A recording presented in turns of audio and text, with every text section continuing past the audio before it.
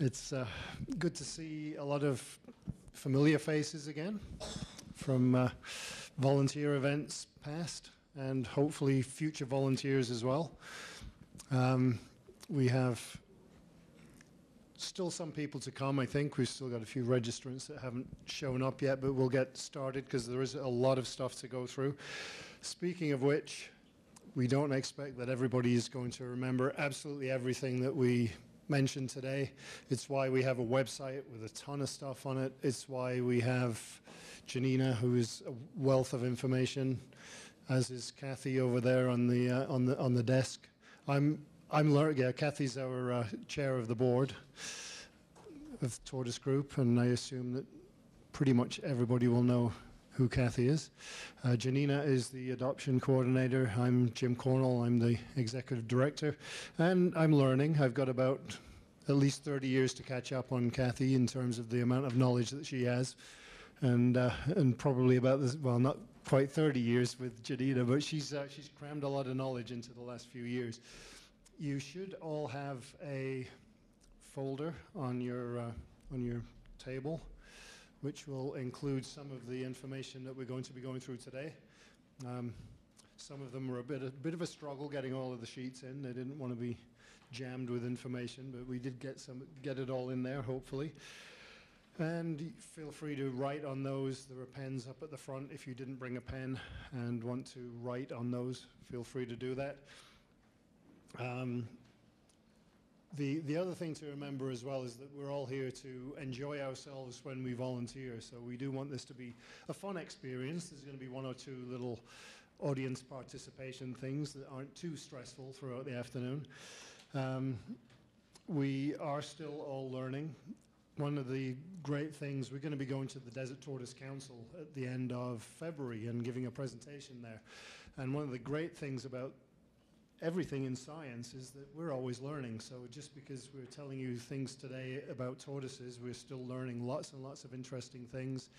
Whenever we find new information that's on any of the websites, we always try and post that on Facebook and on Twitter and on our website so that people can stay up to date with the latest happenings in the world of tortoise, such as the fact that they just discovered last year that tortoises can use iPads. I mean, who knew? They've been doing an experiment to find out just how smart tortoises are, and it turns out that they're very smart. They can be trained using an iPad to touch certain parts of the screen, different colors and shapes, in order to get fed. So, as I say, we're always learning, and it's always nice to learn new information. So we're going to learn about Tortoise Group and the current projects, because this is primarily for volunteers. So we're going to talk about some of the volunteer things that we do. We're going to review the laws regarding tortoises and anything that may have changed in the last little while. And there are a couple of things that have changed in the last year. We're going to talk about tortoises in the wild, because obviously pet desert tortoises exhibit a lot of those same things. We're going to learn the elements of a pet tortoise or a pet desert tortoise habitat, and what is a good tortoise diet. You'll have an opportunity to sign up to volunteer with tortoise projects, and also learn how to adopt with Tortoise Group. I'm glad we said adopt and not adapt. But we're going to learn how you can adopt if you don't already have a tortoise and you want one. You'll also find in your packages how to evaluate the session, and also there is a volunteer sign-up sheet so that you can write down on there the things that you're interested in volunteering with Tortoise Group. And of course, we are also going to answer your questions throughout the afternoon. And we also have here, which I will hand out at some point while Janina is talking, some volunteer waiver forms that need to be signed for people that are going to volunteer with us.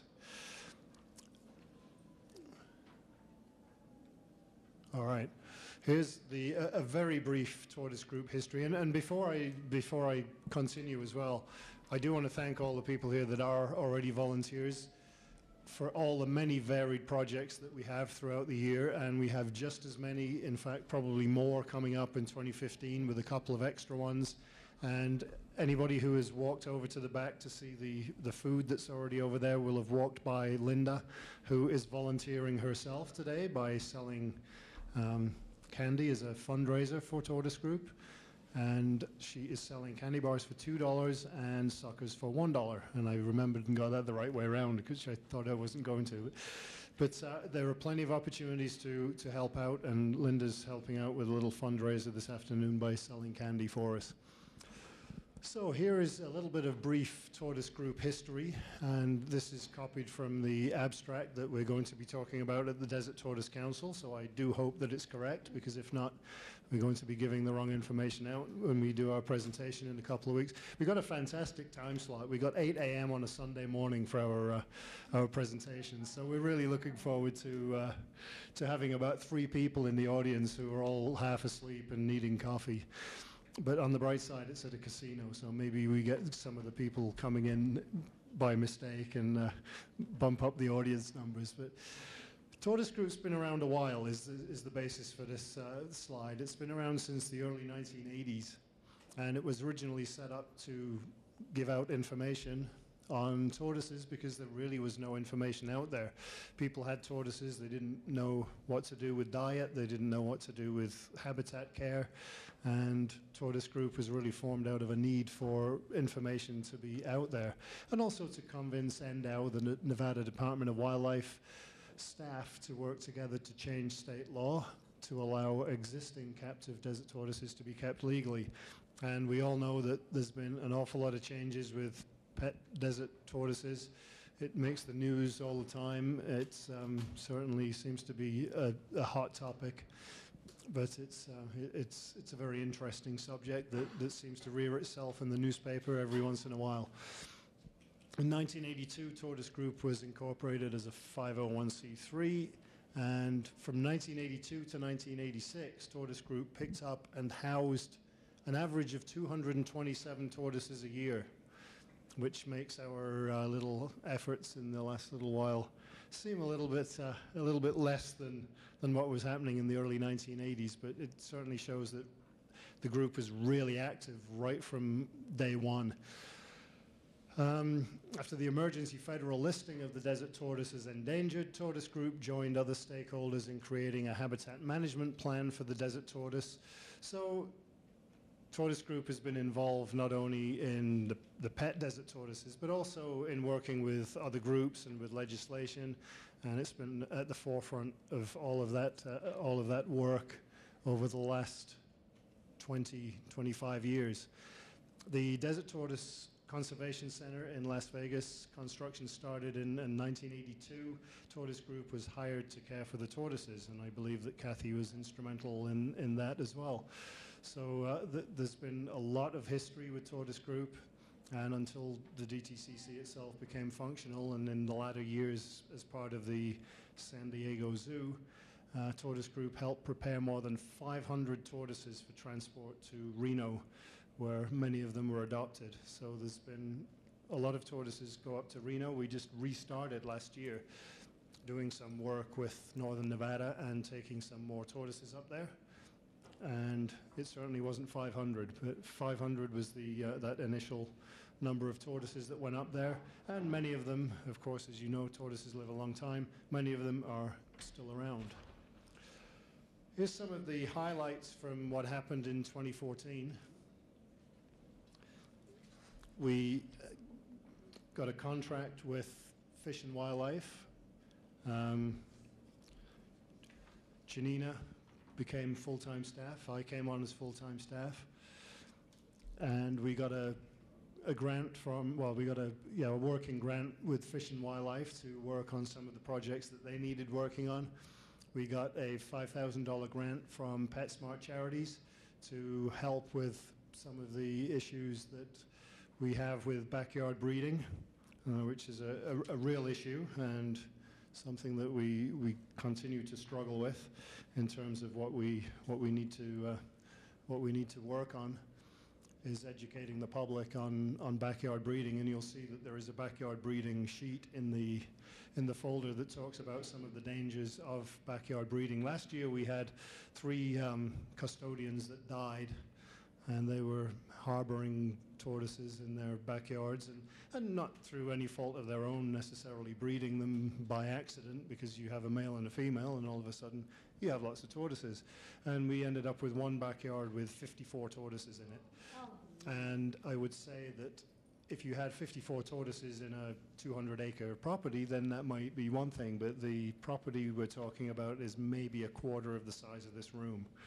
So 54 tortoises, that became an emergency that PetSmart Charities gave us a bit of a grant for, and Janina was able to adopt out 12 of those tortoises right away to people who didn't have, or who wanted to adopt a tortoise but didn't have the funds to be able to put in a habitat in their own backyard. So that was a real help with that. Northern Nevada, we have started to develop the group up there that is now becoming a chapter of Tortoise Group, and we did some adoptions and some workshops up there, which was a lot of fun and also a lot of work. But Janina managed to get some, well, not just in Reno, but in a lot of the surrounding areas. We discovered communities in Nevada that we didn't even know existed through adoptions, which was also nice. And tied in with that, we did a lot of PR. Northern Nevada has been really good to us. Pretty much every time we send up a press release, everybody uses it, which is nice. And over the course of 2014, we had press releases that we used in the Huffington Post, on the sterilization clinic, and believe it or not, even in the Pakistan Daily News. Now, Fish and Wildlife Service got quoted in that one. I didn't. Maybe it's because my name translates badly into Pakistani. I don't know. But Mike Sen from Fish and Wildlife got quoted in there, and I didn't. So I guess what they did was they just took the first half of the press release and scythed off the bottom of it, which had all my stuff in it. Most of that related to the sterilization clinic, which was a first for Tortoise Group, and it was actually a first anywhere. There have been new developments in sterilization techniques, and so Fish and Wildlife, NDOW, and other groups put on a clinic for local and not so local vets from the 4 states where the desert tortoise is found, and held a sterilization clinic to show vets how to perform sterilizations on desert tortoises. And the Tortoise Group was instrumental in pulling that off. I don't know how many volunteer hours we put into that, but I certainly see some faces around here who helped with that event. It was a lot of fun. It was a lot of hard work, but we certainly pulled it off. And I know that without Tortoise Group, that event would not even have happened. So we did a great job there. Not wanting to blow our own horn too much, but we certainly did a good job on that one. And it was something that was definitely a highlight for us personally, that we were able to do that. Adoptions continue to be important in 2014. I'm going to show you a little graph in a second about how many adoptions we did in 2014. And hatchling fostering was something else that was something that happened in 2014. And here's the adoption timeline. Now, I know this kind of fades into insignificance when you think about the 200 or so that were done early on in Tortoise Group's history, but adoptions has really become something more important in the last few years. You'll see, if you can read the numbers on there, 2 adoptions in 2010, rising to 6 and then 7, and then this year 72 adoptions, last year in 2014, 72 adoptions. So lots and lots of adoptions in 2014, and we've set ourselves a goal of 100 for 2015.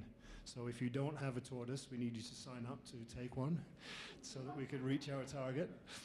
But again, if you don't have a tortoise, then there is adoption information coming later, but we are aiming throughout the state to do 100 adoptions. Most of them in the Las Vegas area. And it's also something that, in terms of volunteering, it's something that we really need help with. New for 2015 is a little mix of some of the things that we're doing and also some news. 2015, the Animal Foundation is no longer taking any unwanted pet tortoises. They did have a contract with Fish and Wildlife. That is no longer in effect, so the Animal Foundation no longer accepts tortoises from the public. Whether that will translate into reality, we still don't know. They've already had a couple come in this year that Janina will be picking up at some point, and we'll probably have to adopt those out, but officially the Animal Foundation is not taking any unwanted tortoises.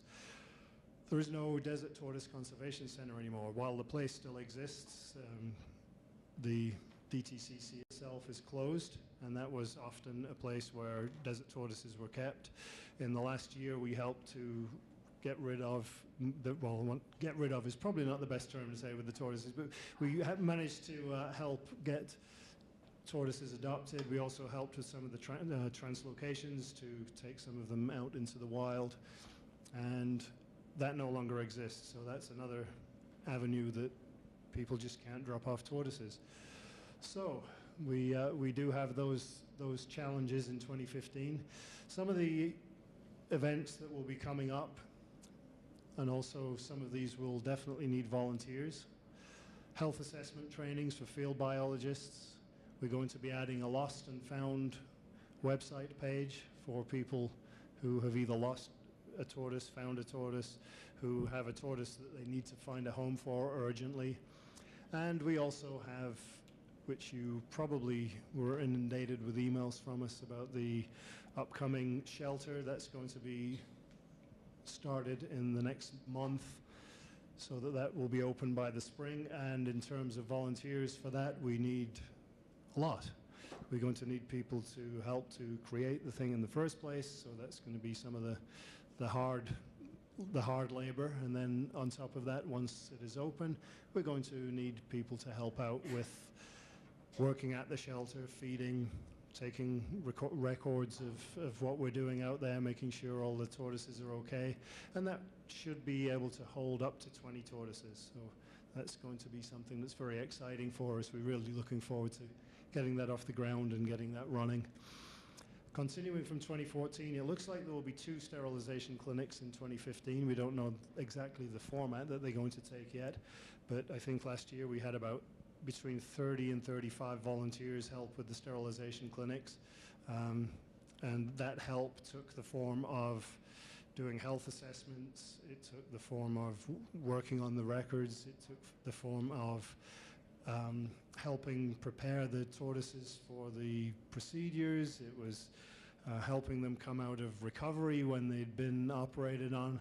So there was an awful lot of work, and also just keeping all of these totes with tortoises in them straight when they all had about 50 different numbers on them. You'd walk in and somebody would say, we need tortoise number D3856 female from, and of course the volunteers knew exactly which tote to go to, which was kind of amazing. But they all had labels all over them and different colored stickers depending on whether they'd pooped that morning or whether they'd had their meds, and it was quite amazing to see.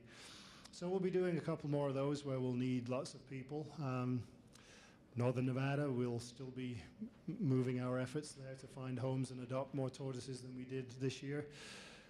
Hatchling foster program was supposed to be for 1 year.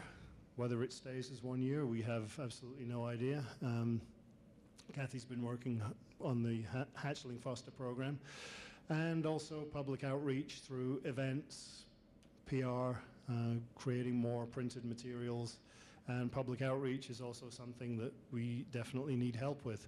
We probably could have attended a lot more fairs and events than we did last year had we had the volunteers to be able to do it. It's great to have people at these events, and certainly Janina and I go to as many of them as we can, but we also need other people to help us out. It's just every once in a while we need the restroom, or we need to go and grab something to eat, and we also need we need people that are trained, such as yourselves here today, that know something about tortoises, so that you can convey that information to the public. All right, Janina's going to come up and we're going to do our first little mini activity. Okay, so first off, I want to say thank you for everyone for coming. I'm really excited about this new year, and I'm so happy to see all of you here, and I hope you're excited about this new year too. So, but real quick, I know we just got settled down, but you guys have questions, correct? I'm sure? No questions?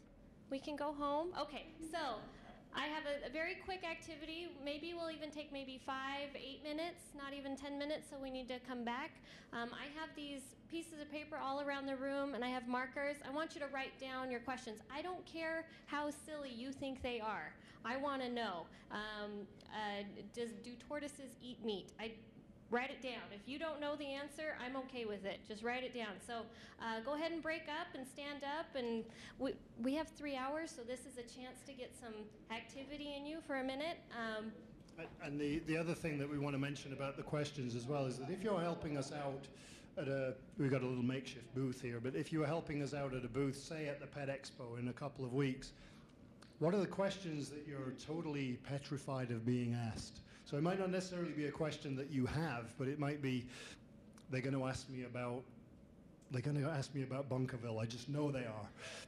Or what are the questions that you're afraid of, or that you're not sure exactly how to answer? And one of the answers might just be, "There's Janina, ask her." But we also want you to write down any questions that you think you may have that will come to you and that you really not sure of. So Janina's got some pens. If you want to come up and grab a pen and write down your questions, we'll stop talking for a few minutes while you do that, and it'll also give you an opportunity to write down on whichever sheet that you want. One of the things that I did want to point out when I mentioned about 2015 and the Animal Foundation and desert tortoises and the Desert Tortoise Conservation Center being closed,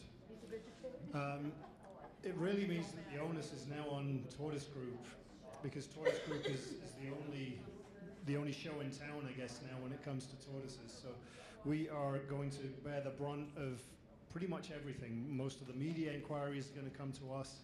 Most of the questions on tortoises from the county, from everywhere, are all going to come to Tortoise Group. So while we aren't necessarily going to know all the answers, we certainly have to be the place to try and at least work on all of the problems that we have. I guess the next section that's coming up is the law and the tortoise, and that's going to be Janina. So as she works her way back over here without falling and dropping the sheets of paper, I'll hand over. Thank you. Thanks, Jim. So thanks. So we got some of your questions out there, and I was walking around the room, and they look awesome. We're just going to jump right into the nitty-gritty, the law and the tortoise. They do have some laws regarding them, and they might be a little different between wild tortoises and pet tortoises, although they are the same species. Gopherus agassizii.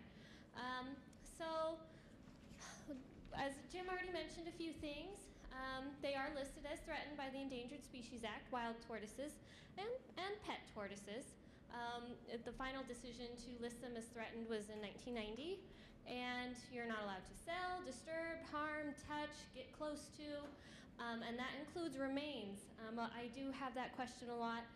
Can I go pick out tortoise shells from the desert? No, that is, they're protected as well. It's a $25,000 to $50,000 fine, or 1 year in jail, or both. So don't collect tortoise shells, please. Another law for wild tortoises is they're all protected under Nevada revised statutes. And so they have federal laws and state laws protecting wild tortoises. So let's get into pet tortoises. Can you tell if it's a pet tortoise or a wild tortoise? Well, it takes a little investigation, but yes, you can. Pet tortoises aren't really scared of you. Wild tortoises usually are. They'll sink into their shell, get really scared. They might pee if you get nearby, and we all know that might be the water that they needed for the next, maybe we don't all know. That might be the only time that they have water for the next 6 months. So that's one reason why you're not allowed to approach wild tortoises on purpose and harass them. They'll pee and then they will dehydrate and die. So pet tortoises aren't really scared of you usually. They love to sniff your toes. The shells, you can kind of tell pet tortoise shells are usually nice, and you can see the lines and everything. Wild tortoise shells usually have scrapes, scratches, bumps. Maybe a coyote tried to eat them one time. So there's little subtle things you can tell. And again, where you got the tortoise. Did your neighbor get it from? You know, did your neighbor give it to you, or were you out in the desert? So those things too. But in the Endangered Species Act, they are protected, but you may continue to keep captives and progeny as pets. So the babies of the captives, they're allowed to keep as pets. So it's legal to have a pet desert tortoise as long as you register it. And that would be on our website, and we'll show you the website later on today. But if you register it through Tortoise Group. And one of the newer laws regarding pet desert tortoises is as of May 2013, there was a Nevada state regulation passed that limits new custodians to 1 tortoise, and that was in efforts to curb-tail breeding. It's going to be a long time issue for these tortoises live 80 to 100 years old, as we'll learn. They're going to breed for a long time as well. So that was the whole reason as to why they passed the Nevada regulation. And we have to abide to all those laws. As you know, that we get funding from Fish and Wildlife, Nevada Department of Wildlife. We work with them. Our program sticks to these laws. I want to mention another federal law in 1975, so before the desert tortoise was listed as endangered. Eggs and hatchlings under 4 inches shell length are illegal to sell or trade or adopt to the public. And that was just to limit salmonella infection in children. We all know, well, maybe we don't all know again, baby tortoises are adorable. And so kids think sometimes that they're toys, and especially toddlers would put them in their mouth. So, and that's how they would get salmonella infection. So a Tortoise Group we are not regulated to adopt out hatchlings, and that is the reason why. One thing, even pet desert tortoises, because of Nevada state laws, you're not allowed to take it across lines. Even if you're moving. I'm moving to Utah, can I take my tortoise with me?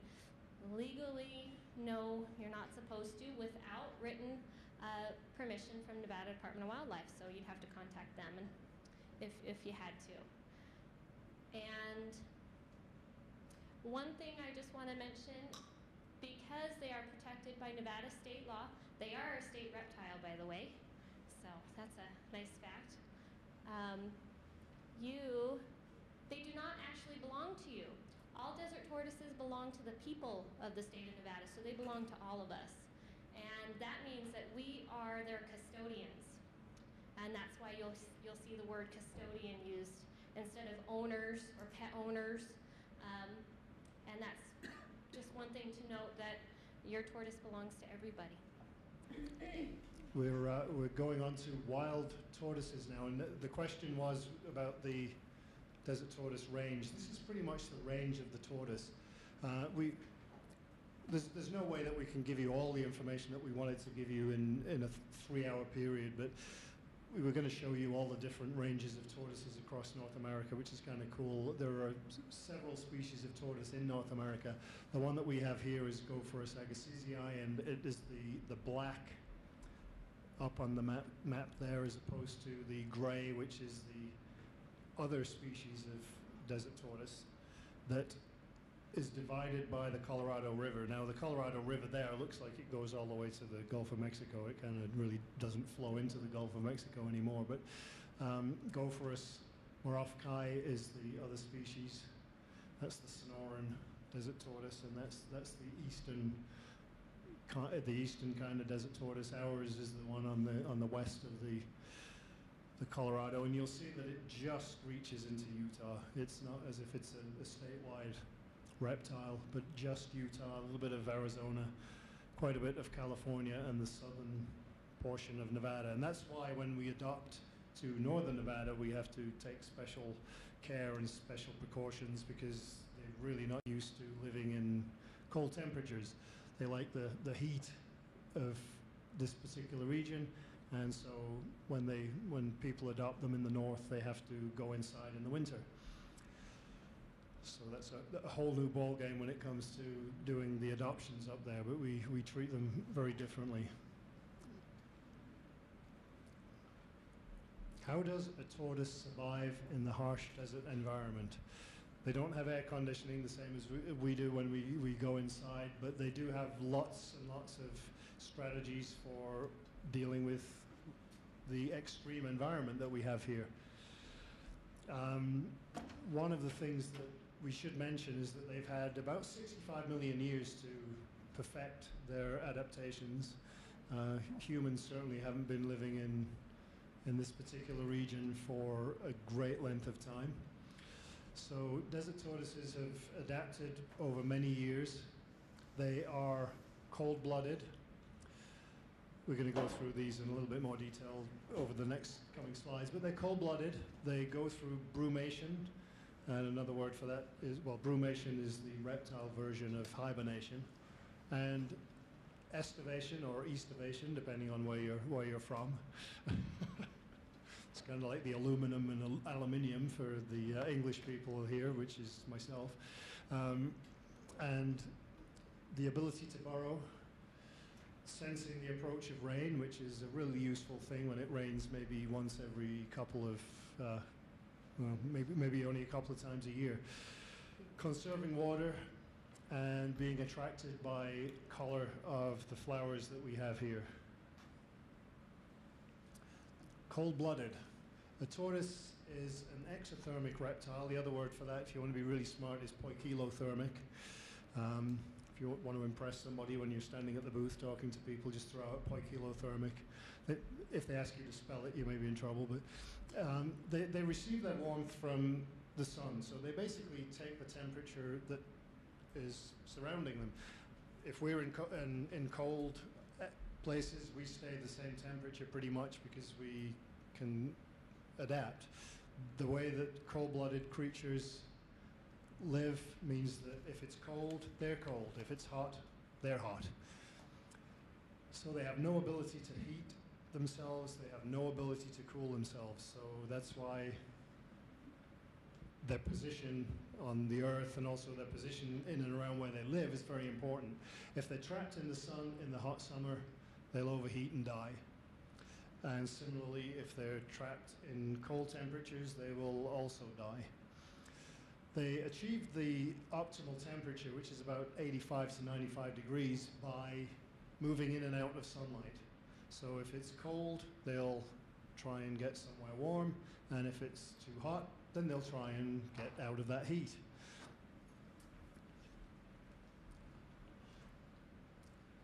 Here's the photograph of a desert tortoise in the wild, just kind of hanging out and basking. And as almost everyone here has a tortoise, you'll know the behaviors that your tortoises exhibit when it's cold or when it's warm, whether especially in the spring when the temperatures are starting to warm up, and it'll bask. Might not necessarily go back into its burrow because it's colder in the burrow than it is outside. So they'll use all kinds of different techniques to adapt to their surroundings.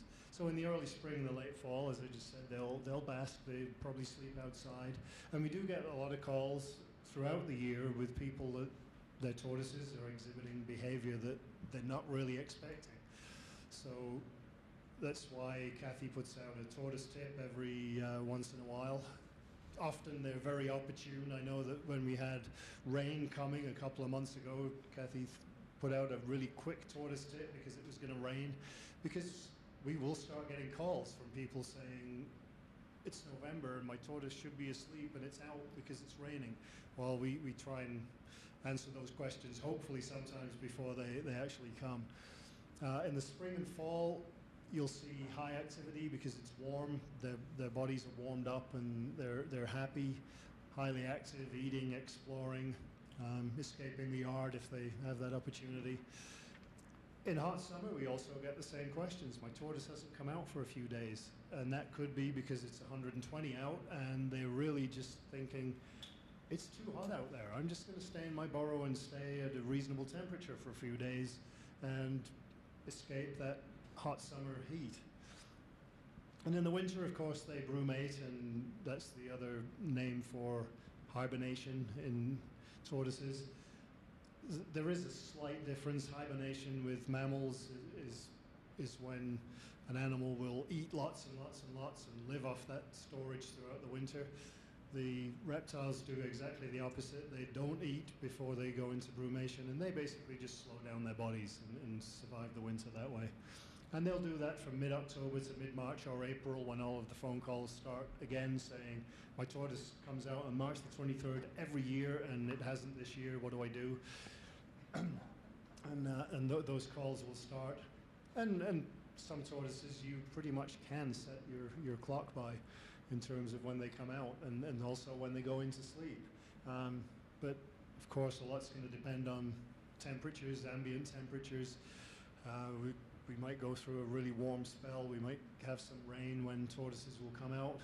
So you really can't tell, but we do try and give answers to people that panic about the fact that their tortoise hasn't emerged yet. And some of them it's quite considerably later than others. I know that some people's tortoises will emerge really early, and other people's it may be even as late as the end of April, early May, when they decide that they're going to come out again for the summer.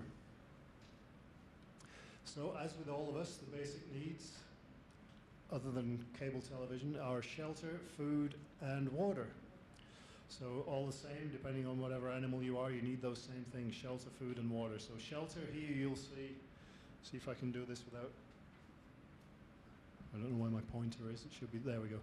You'll see that these burrows in the wild are tortoise-shaped, or tortoise shell-shaped. Nice rounded top and flat at the bottom. Typical burrow will be close to a wash. They need to be fairly close to water. They're going to have vegetation, they're going to have shelter there, they're going to have shade. And here you'll see the tortoise going in. And they adapt by getting out of the heat, getting out of the cold, and using a burrow in the earth that's snug. They certainly won't dig one that's 8 feet wide, because the reason for this being snug is that it will keep them warm when it's cold, and it will prevent them from overheating when it's hot. So that snug burrow is very important, and these are things that Janina will talk about when we talk about creating burrows and creating habitats for them, because what we're trying to do as best we can is mimic and copy what they would have in the wild.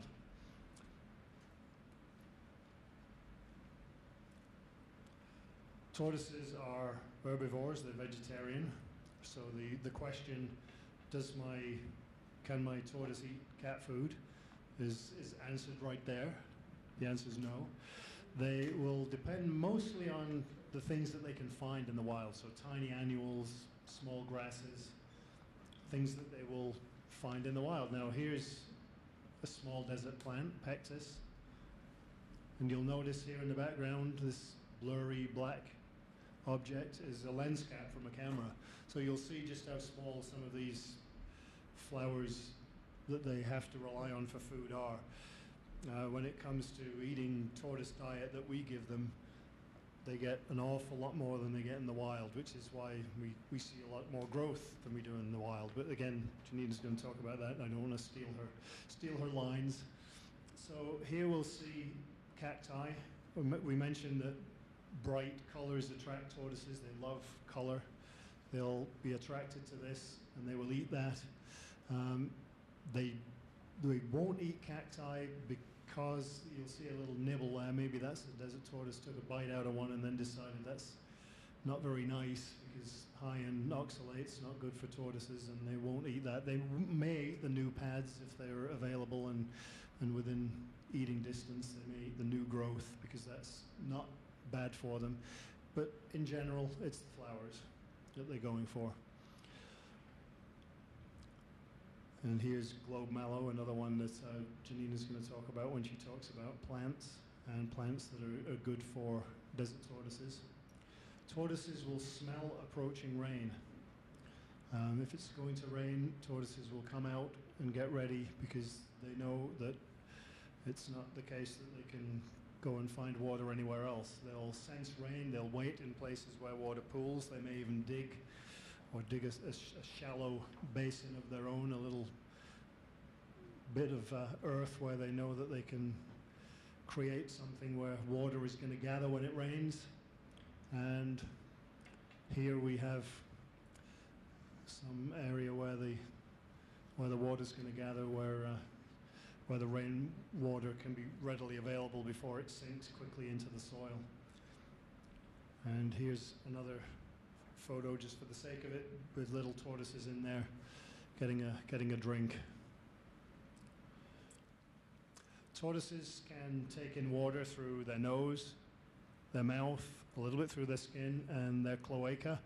Their cloaca is the hole at the back where everything happens. It'll take water in that way. It's where the poop comes out. It's pretty much multi-purpose, but the cloaca is certainly important when it comes to water. And we mentioned the in one end out the other. Urine is made up of fluid, which is the water portion, and also these urate salts here. It's another common question that we get about diet and about feeding. Is this normal? And absolutely, this is normal. It's one of the questions that you'll see in the FAQ sheet that's in your folder is about pee, and this is definitely okay when it happens.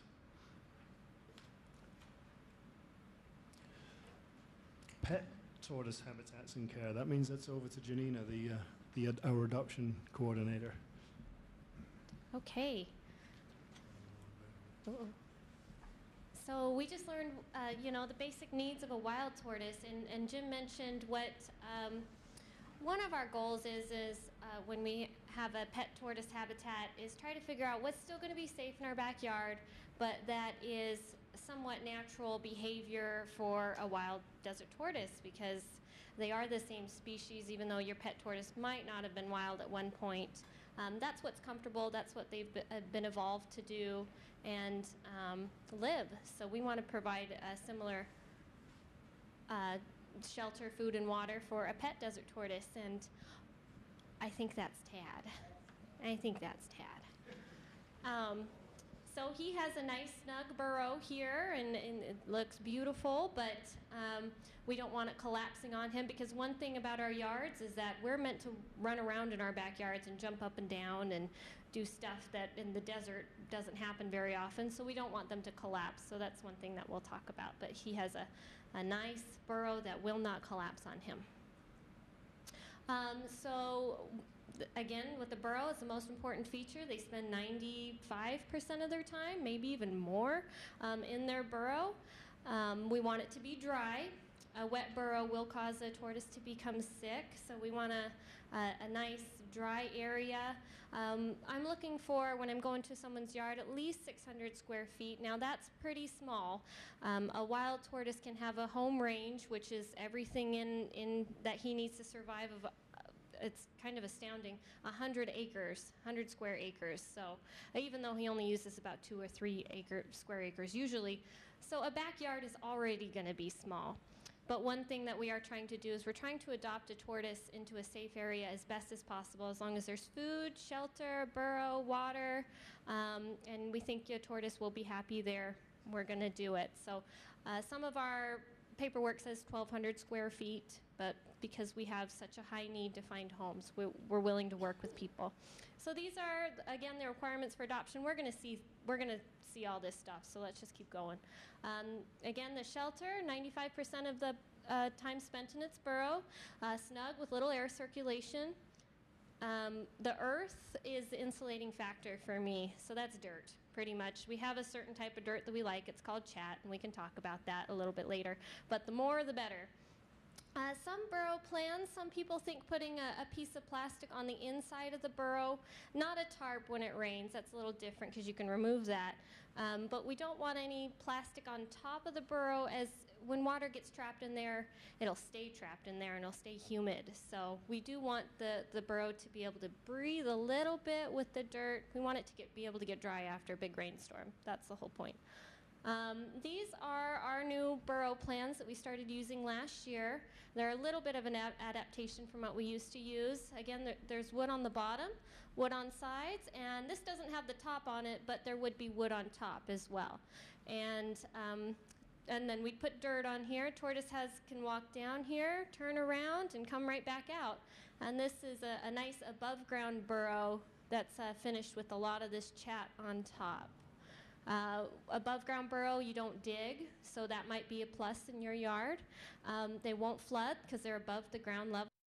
And you can stick your head down in this little hole and always see your tortoise's bum or not. He's there or not, so you don't have to worry. Did he escape? That's always a question. This is an underground burrow. It's very similar. And there's wood on the bottom here, but we've put dirt on the inside. It's dug about 2 feet down into the ground, 18 inches to 2 feet. We have grow boards here that I'll explain a little bit later. This is what helps keep the burrow snug. And again, we did attach a top to this and then cover it back up with dirt. You can use some rocks to hold dirt here, some boulders or something else just to hide the wood. So you can be a little creative in that aspect. So again, we want the burrow to be snug, and that's for the same purposes of keeping your tortoise warm in the winter and cold in the summer. And so we do have plans on our website, and if I've been to your home, I've given you these. These are our burrow plans. This is the underground burrow plan. We've even shown you exactly how to cut the wood. So if that helps you out a little bit, we've had Home Depot give the guy a couple extra bucks and he'll cut it all for us, so that makes it a little easier. So this is, who is that? Somebody should recognize him. That's Max. That's Max, and so this is just the beginning. This is the frame. Max was, I can't remember exactly, we'll say 6 inches wide, and he just needs maybe another 1.5 inches here of room. We don't want his shell to scrape down. And these are the grow boards. This is how many we had to use for him. Now, in a year, or maybe even a half a year, but it could be up to 2 to 3 or even 5 years, you can yank one of these out so that these burrows are good for the next 20 years. Kathy's, I believe, is 19 years old. Your burrow that's somewhat similar to this? 15? Oh, okay. Pretty close. And we have a little video that I'm just going to show you on how to build a burrow. This is Antonio, our contractor. He's great. He does it all in one day. Oh, that's not it. Oops.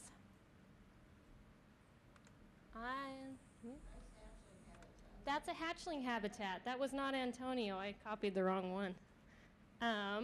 Maybe I can get it back up. I'll see if I can do that during the break. How best to feed a tortoise, though? So now we're on to food. We want to provide browsing capabilities, and we'll talk about lots of plants, because in the wild, that's what your tortoise would be doing. He'd be browsing, wandering around, looking for flowers to eat. And sometimes they're picky. Sometimes they'll eat one flower in the spring and they won't touch it in the fall, or maybe you planted something that you thought he would just love and gobble up, and then he won't touch it, and then 3 months later you go out to your backyard and it's devoured. So that's why we want a variety. Maybe they're interested in something that you weren't sure if they would be. Again, then they'd have food when you want to go on vacation. Then you don't have to worry about him so much. That would be nice. You don't have to have, he doesn't need a dog sitter, a tortoise sitter. You don't need one of those.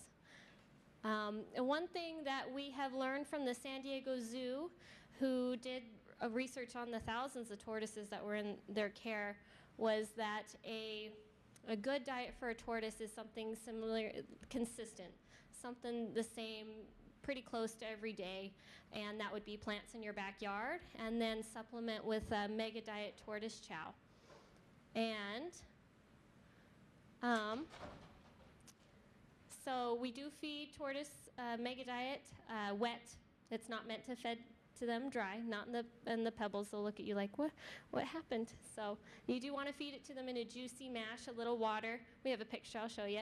And the mega diet a couple times a week, 2 to 3 times a week, or a little bit less every day. Just depends on what your work schedule is, because they'll come out in the middle of the day in the summertime or spring and you're not home. So we want to try and stay away from lettuce.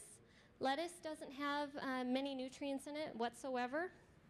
Good for us and our waistline, but not so good for tortoises. They will eat it, but we've learned that it is not very good for them. Any type of fruit, they have a really hard time digesting sugar. And if you imagine, think about a wild tortoise. What sugar opportunities does a wild tortoise have? Very, very little. They might have some fruit from a cactus once every 3 years, maybe. And that cactus, it's not going to be high in sugar content as well. That, unlike the fruit and vegetables that have been produced for our consumption, because we love sugar. So that's going to be, our fruits and vegetables are an extreme amount of sugar compared to anything that a wild tortoise would receive. Mixed salads, again, it's something that gives them, you go to the store one week, you're going to buy something, and then next week you're going to buy something different. That upsets a tortoise stomach. They get colic from that, and it's a really painful gas. So it disrupts their digestive system. They're very similar to a grazing animal that we've learned, and grazing animals usually eat the same thing over and over again, and so do tortoises. And we want to try and help them so they don't have that painful gas. Here's Mega Diet, all wet and juicy, and mounded up in a little mountain there so he has easy access. I do it a couple times for them to munch down that mountain, and then they get it all over their face, and then I knock it off their face with a towel or my finger. So it's kind of fun. I'm going to quickly go through. We do have the plant sheet here. This has everything on there. Many of it you can just get at maybe even Home Depot, Lowe's, most likely Star Nursery. Dandelions are excellent. Petunias, this has a little cover over them so he can go and eat the flowers, but doesn't destroy the plants. So you might have to be creative and different things like that. And that's one thing that our monthly meetings do, is what we pass along, these tips and tricks. Hollyhocks are great. We have a wonderful volunteer that brings our seeds in for those every year almost. She's done it a couple times. Spineless cactus. Yep. There she is. Yep. I haven't planted mine yet, but I will. I promise. I still have them. This is, I want to talk about the green new growth pads of the spineless cactus. Again, those don't have the oxalates that Jim mentioned. Oxalates bind calcium, and as everyone, definitely tortoise needs as much calcium as he can, but with any system, you need a lot of calcium. So oxalates are in these gray parts of the cactus, whereas there's less oxalates in the new growth of the cactus. So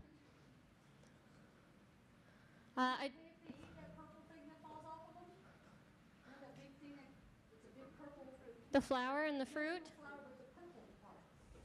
The fruit. Yeah, it's a cactus fruit. It's going to have way less sugar than anything that we would give them from the store. So that's probably okay. That's probably the only fruit that would be okay. And then we're going to, wonderful grapes. I always recommend a grape in every yard I go to just because they grow fantastically.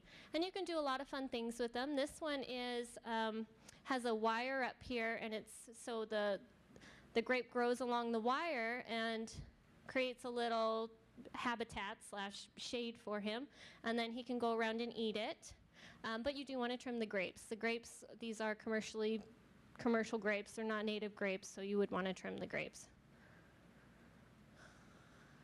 Yellow trailing primrose, gazanias, those grow really great. Globe mallow, again, another native plant. It's orange out in the desert if you go to Red Rock in the spring, but you can get it at sometimes at Star Nursery in pink and purples, and it's a favorite. A lot of landscapers just pick them all up, so you might want to call about that. Mexican evening primrose is gorgeous. Purple little flower. They use that in the landscapes a lot. And onto the water dish. So we see a little water dish here. It's sunk down into the ground.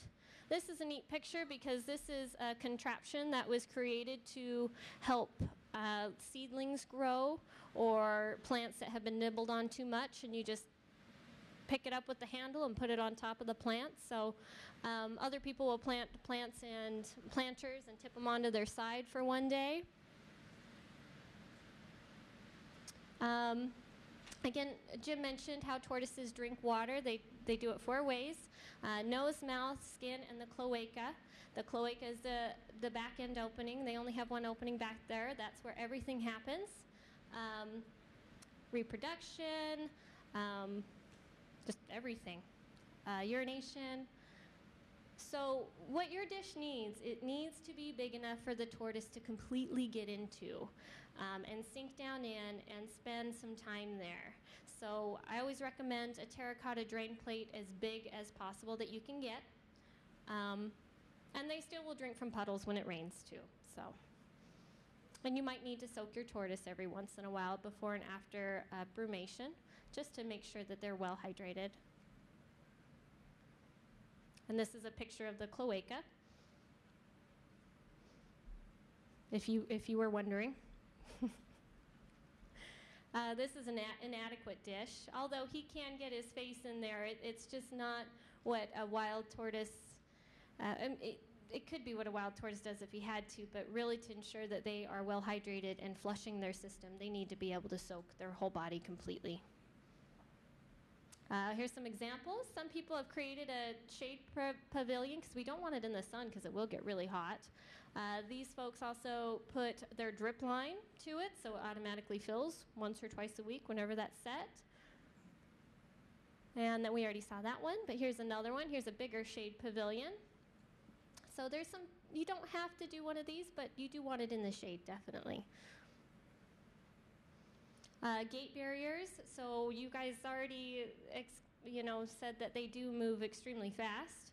And one thing that they do know is when that gate gets left open by the landscaper, air conditioner guy,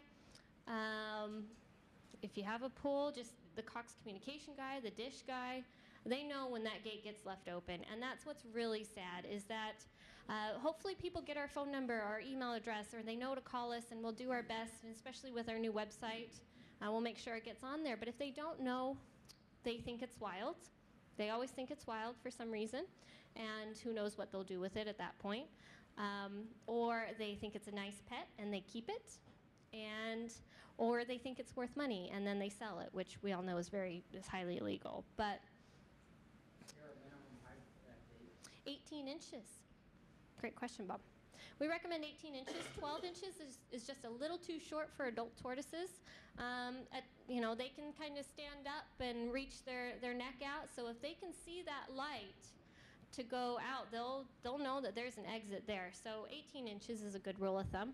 I believe this one's 24. Yeah, that's too tall. Yeah. I can step over it, but a lot of people can't. Yeah. Some people have even used it as a good thing for their dogs. The main point of it is that you are meant to still open your gate. So you can see this person is standing in between the gate and the gate barrier. And you can paint it white or some color to match the gate. This is one that they used some L brackets. And I have this little gate barrier demonstration shows a couple different ways you can do it. This also has something flat on the bottom. This was a construction guy, so he poured cement, but you don't have to do that. You can just use bricks or flagstone. We want the gate barrier to be on something flat because, well, if it's not on something flat, there's going to be light that the tortoise can see through, and he'll want to dig. And then if there's not something there, he can dig, and he can get out, especially if you're not checking on it every 3 days, 4 days, a week, or even one day.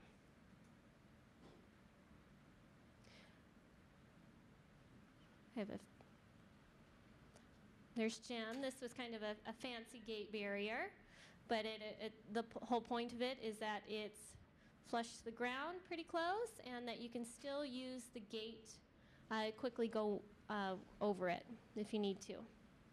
So we're going to talk about hazards. And pretty much the main hazard that I'm probably worried most about is flipping over onto backs. And if they are stuck in the sun, we learn that they can't regulate their body temperature. They don't pant, they don't sweat, they don't shiver. Anything that we do to regulate our body temperature, they can't do. So they are going to quickly become, if they're stuck in a situation, they're going to get up to that 120 degrees, or maybe sometimes hotter if they're stuck there for long enough.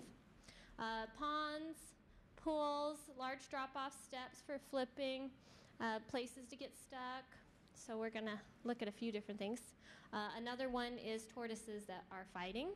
We get calls all the time from people who had two little tortoises and they grew up together, and we're going to learn more, that about 7 to 8 inches in length, they become sexually mature, and then they come out and they start fighting with each other, or mating, or both. So that's a pretty bad hazard. They do draw blood and flip each other over, and if they're stuck in the sun on their back, they're not going to make it. So we did learn that tortoises see color really well, so they can see balloons and bits of plastic, and that's one reason why you might have learned that we don't release plastic balloons out in the desert, because they're going to go and a wild tortoise is going to eat it, and especially if they eat this long string, tortoises don't throw up at all, and so they have to keep eating. And a tortoise, if he ate all that, probably isn't going to make it. And so that is one thing that you do need to do, is just pick up litter in your yard. We all get it. We just after a lot of big windstorm, we all get it. So be mindful of that. And at the clinic, we saw one tortoise that was pooping a Snickers bag. So that was sad. But we did see it, and he made it. So he thought that was a nice place to go, but I don't think he can get out. Two tortoises trying to escape there. Although adorable. He can either flip onto his back backwards, or flip onto his back forwards. So we do want to make sure that 18 inches high is a good rule of thumb for any walls as well as a gate barrier. Flat. This is just real quick. This is a couple of pictures of a yard. This is someone's home that doesn't have a tortoise yet. So what do I need to do? I need to put a burrow, a water dish, plants, and I need to make sure they don't escape. So real quickly, someone yell out where you'd put the burrow. And the green is grass. The green is grass. Top left corner. Sounds good. And these are trees. What else needs to be done to this yard? Gate barrier. Yep, that's an open gate right there. So we need a gate barrier. Where would you put a water dish? There's a few places. Just somewhere where there's shade. Yep. And so there's a couple other little things that I would do to a yard to make sure it's safe. Yep, I put the burrow up there. I remove those boulders, because they can sometimes climb and flip over boulders if they're not oriented properly. Sometimes you can just move a boulder so that the boulder's hard to climb. You can do that. I pulled away these planters from the walls of the house so that the tortoise can walk in between. They were kind of close, and I didn't know if he was going to get stuck there. One thing I didn't mention was drainage from the roof, but yeah, the drainage isn't pointing towards the burrow, so that'll be good. And I put the water dish under a tree. That's all I did. Here's another one. This one's going to be a little bit more difficult. And what I do, I let dandelions grow. I planted some garden, salad bar for a tortoise, which is pansies, petunias, little flowers so that they could eat. So that's what I did. All right, this one's going to be a little bit more difficult. What this is a fence that you can see through. They have a pool, a pond, some lawn furniture, and a barbecue. There's the gate, and then there's the drainage. So What would you do about the pool or pond? What do you think? Put a fence around it, yep, something. And it doesn't have to be a gigantic fence, it just needs to be 18 inches high and flat on the side of the tortoise. That's all it needs to be. What about the fence? They can see through it at this point. Put something there. Yep, 18 inches barrier at least, something there. Where would I put a burrow? Somewhere dry? Right here, top left. Top, that's an spot Away from the pool. Yeah, that area. somewhere where it's dry. Okay, and then there's one more thing. Oh yeah, there's that too. What's another thing? Gateberry. There you go. So I just want to get you in your head of what all the different things. So I'm pretty close. This is just an idea. I blocked off the pool and pond with an 18-inch high wall, and I did it over here so that I didn't have to worry about the gate barrier anymore. And I put a water dish here. I still put the 18-inch high, I don't know, wood. There could be other materials so that they can't see out. And I let dandelions grow, planted a few more plants. So, and where did Jim go? Oh, okay. I'm going to do this part then. unless do we need a break and then we can come back? Okay, we're going to take maybe a 15-minute break, grab some food, and we'll see how we're doing then. Then buy candy and get your sugar rush going, because we have more things to do. There's waters back there. There are a few sodas. I didn't bring too many, but eat those turkey wraps because they're not going to last forever. Okay, so here's some of our high-need activities for volunteering. One thing that isn't on there is fundraising. If anybody has any fantastic fundraising ideas or fundraising event ideas that they would like to do, please feel free to talk to us. We were on there now. Yeah. So we're always trying different things online and trying to raise funds in many different ways. We've got our online shelter appeal, but if anybody, as Linda is doing, selling her chocolate back there, I'm just going to put another plug in for the chocolate. If anybody has any great fundraising ideas or wants to run any fundraising events, that's also something that we need help with. The new Tortoise shelter, we are going to need volunteers with that on a long-term basis. Short-term, we certainly need help with the construction, and long-term with the feeding, and because we're going to have up to 20 tortoises out there, we're going to have to keep pretty good records as well, so record keeping is going to be a part of that. And the shelter designer, Richard, is here, so thanks for coming out. He's over at the back there. And the adoption committee sounds really formal, but it's not. That's just hanging out with Janina and helping with adoptions. That is everything from yard consultations, which is when Janina goes out initially to check out somebody's yard. So everything from yard consultations to going out to do the actual adoption with a tortoise. So there is a need for that because Janina can't do all of that on her own, and it would be nice to have some people to share that out so that we can, it'd be nice to even exceed 100 adoptions this year. I don't know if we will, but the more people that we have that are able to do that, then the more homeless tortoises we can adopt. Fairs and events, that's definitely one of the big ones. We go to the Pet Expo every year. That's coming up in a couple of weeks. If anybody wants to come and help stand behind the booth, and all you really have to do is just sort of stand here like this and just say, ask Janina. No, not really, but the more information you have, the better. But we certainly need people to help out at Pet Expo, and just to make things difficult for us, they've added a second day, so Pet Expo is now 2 days this year.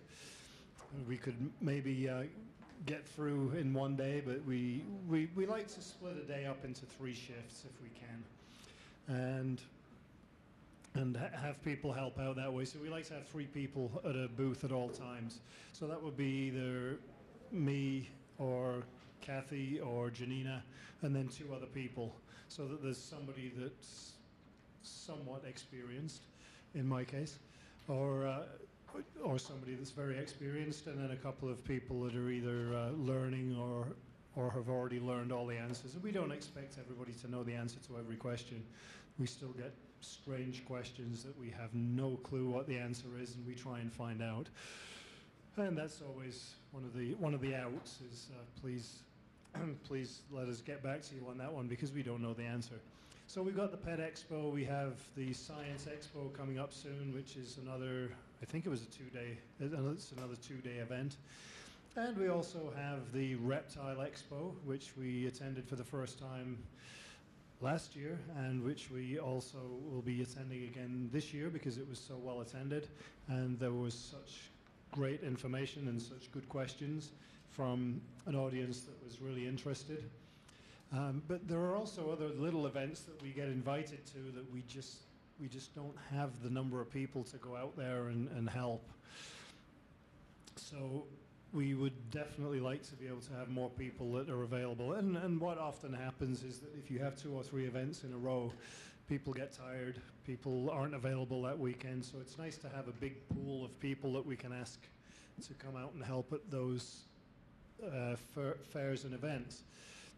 Becoming a mega diet seller, if anybody would like to add themselves to the list to sell food, we have a map online which shows the distribution of mega diet sellers. There are 1 or 2 little gaps geographically around the Las Vegas area for people selling diet. So if anybody is interested in doing that, that is something else that we need. Distributing flyers and a new adoption care booklet. We not only need somebody, well, lots of people to distribute those, we also need somebody to organize it, because it's something we're working on right now. Is we're working on a new little brochure that's going to be handed out to vet clinics, to pet food stores, possibly libraries, lots of different places where this flyer is going to have to go.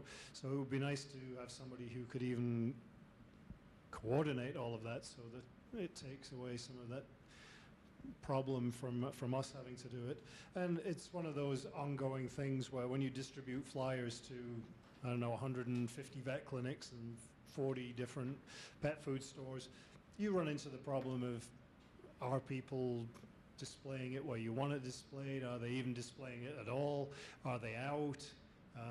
You might find one vet clinic that goes through 50 in a week, and then another one you can leave them 50 and go there a year later and they've still got 49 of them, or hopefully not 51. But we certainly going to need people to distribute those around the city. So anybody interested in that, that's definitely important. And they'll have a little area near them. Yeah, it will be local. We're not expecting somebody to do the entire perimeter of the city. We sort of divide Las Vegas up into a pizza, I guess, and everybody gets their own little section to deliver. And hopefully we'll be able to keep it reasonable and keep it easy to do. But if anybody's interested in helping with that, we certainly are going to need that in the next few weeks. And if there's anybody interested in putting all of that together and coordinating it, that would also be great. Office work is something else that we have needs for, with database, with website, social media, and all of those things, and the hotline. We have people that take the hotline for a week. I know Kathy does that religiously. I take my turn when necessary. We have Morgan's there. Yeah, Morgan, another one that helps out. Do we have anybody else that's on the hotline? Or if anybody wants to be on the hotline, that's also something that is a lot of fun. The phone rings at strange times and people ask you strange questions, as Morgan can attest to. I usually get reasonably easy questions, but some people get really tough ones, and also very strange ones. What we found over the last few months is an increase in the number of non-desert tortoise questions that we're getting. We're getting sulcata questions and leopard tortoise questions and Russians and all different kinds of tortoises. And It's the same as I was saying before. We don't have to know the answers. We just have to take numbers and promise to get back to people with reasonably intelligent answers that we have researched ourselves, or that we have connections with the Herpetological Society and with other places where we can sometimes find answers to some of those more obscure questions that we get. And then occasionally you'll get a wrong number as well. Those ones are very easy. But for the most part, it's a lot of fun. It's nice to have new people helping out with that so that we can spread it out, so that Kathy doesn't necessarily need to go on there every month, or I don't have to go on there every month. But that's something that we need help with. As you can tell, there's a lot of different things that we do. You do have a volunteer form in your folder, which would be great if you could fill that out before you leave, if you haven't already filled that out, to tick off some of the things that you want to help with, that you're available to help with, and also what your skills are. You may have a skill set that is completely different to anything that we have right now that we could utilize in some way. So you might say, I have no idea what it might be, but somebody might have a skill that they think would be really, really useful to us, and some great ideas for new ways that they can help us. So please feel free to put all of that in on the volunteer form as well, if there's anything that you are particularly interested in helping out with. The shelter is a secret location in North Las Vegas.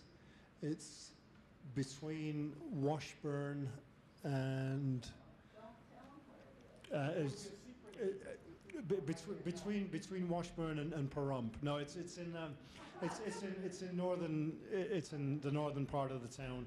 It's a private individual has given us access to about an acre of his land, and he's helping us out with that. And we were able to put our tortoises on there. But one of the things we really don't want, in terms of the publicity of the shelter, we're going to have to kind of guard it relatively carefully. Obviously, if you're volunteering out there, it's not going to be a case of blindfolding people, leading them to the site, and then releasing them afterwards somewhere in the desert because they're not allowed to know. But it's something that we don't want the general public to find out, because as the only tortoise group right now, what's going to happen is whoever's volunteering to feed the tortoises Monday morning is going to show up, and there's going to be 40 of them that have just been dumped over the fence. So, but it is in the north part of the town.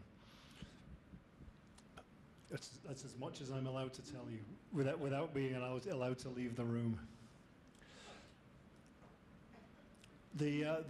The shelter habitat, as I mentioned, it's going to have 20 pens in it to hold tortoises awaiting adoption. It's not meant to be a long-term facility where tortoises go and live. It's a place where they're going to go, and Janina is hopefully going to adopt them all out. And we're going to have to follow all kinds of sanitary protocols and feeding, monitoring, reporting. So it is going to be just a little more complicated than just having a couple of tortoises on a piece of land. This is the Desert Tortoise Conservation Center. I'm not saying it's going to look exactly like that, but that's how the pens are going to be divided somewhat. The fairs and expos, there's definitely a high need for that. There's even a volunteer opportunity at the end of this event if anybody wants to help with events such as the monthly meetings. So going to the storage, getting the stuff out of storage, taking it back to storage. After we finish this meeting, we've got to pack everything up and take it to storage. So if anybody wants to volunteer for a field trip, it's not real exciting, but Janina and I will be heading out to the storage facility right after this. And we have to put the room back in order. Well, yeah, I guess we do, yeah.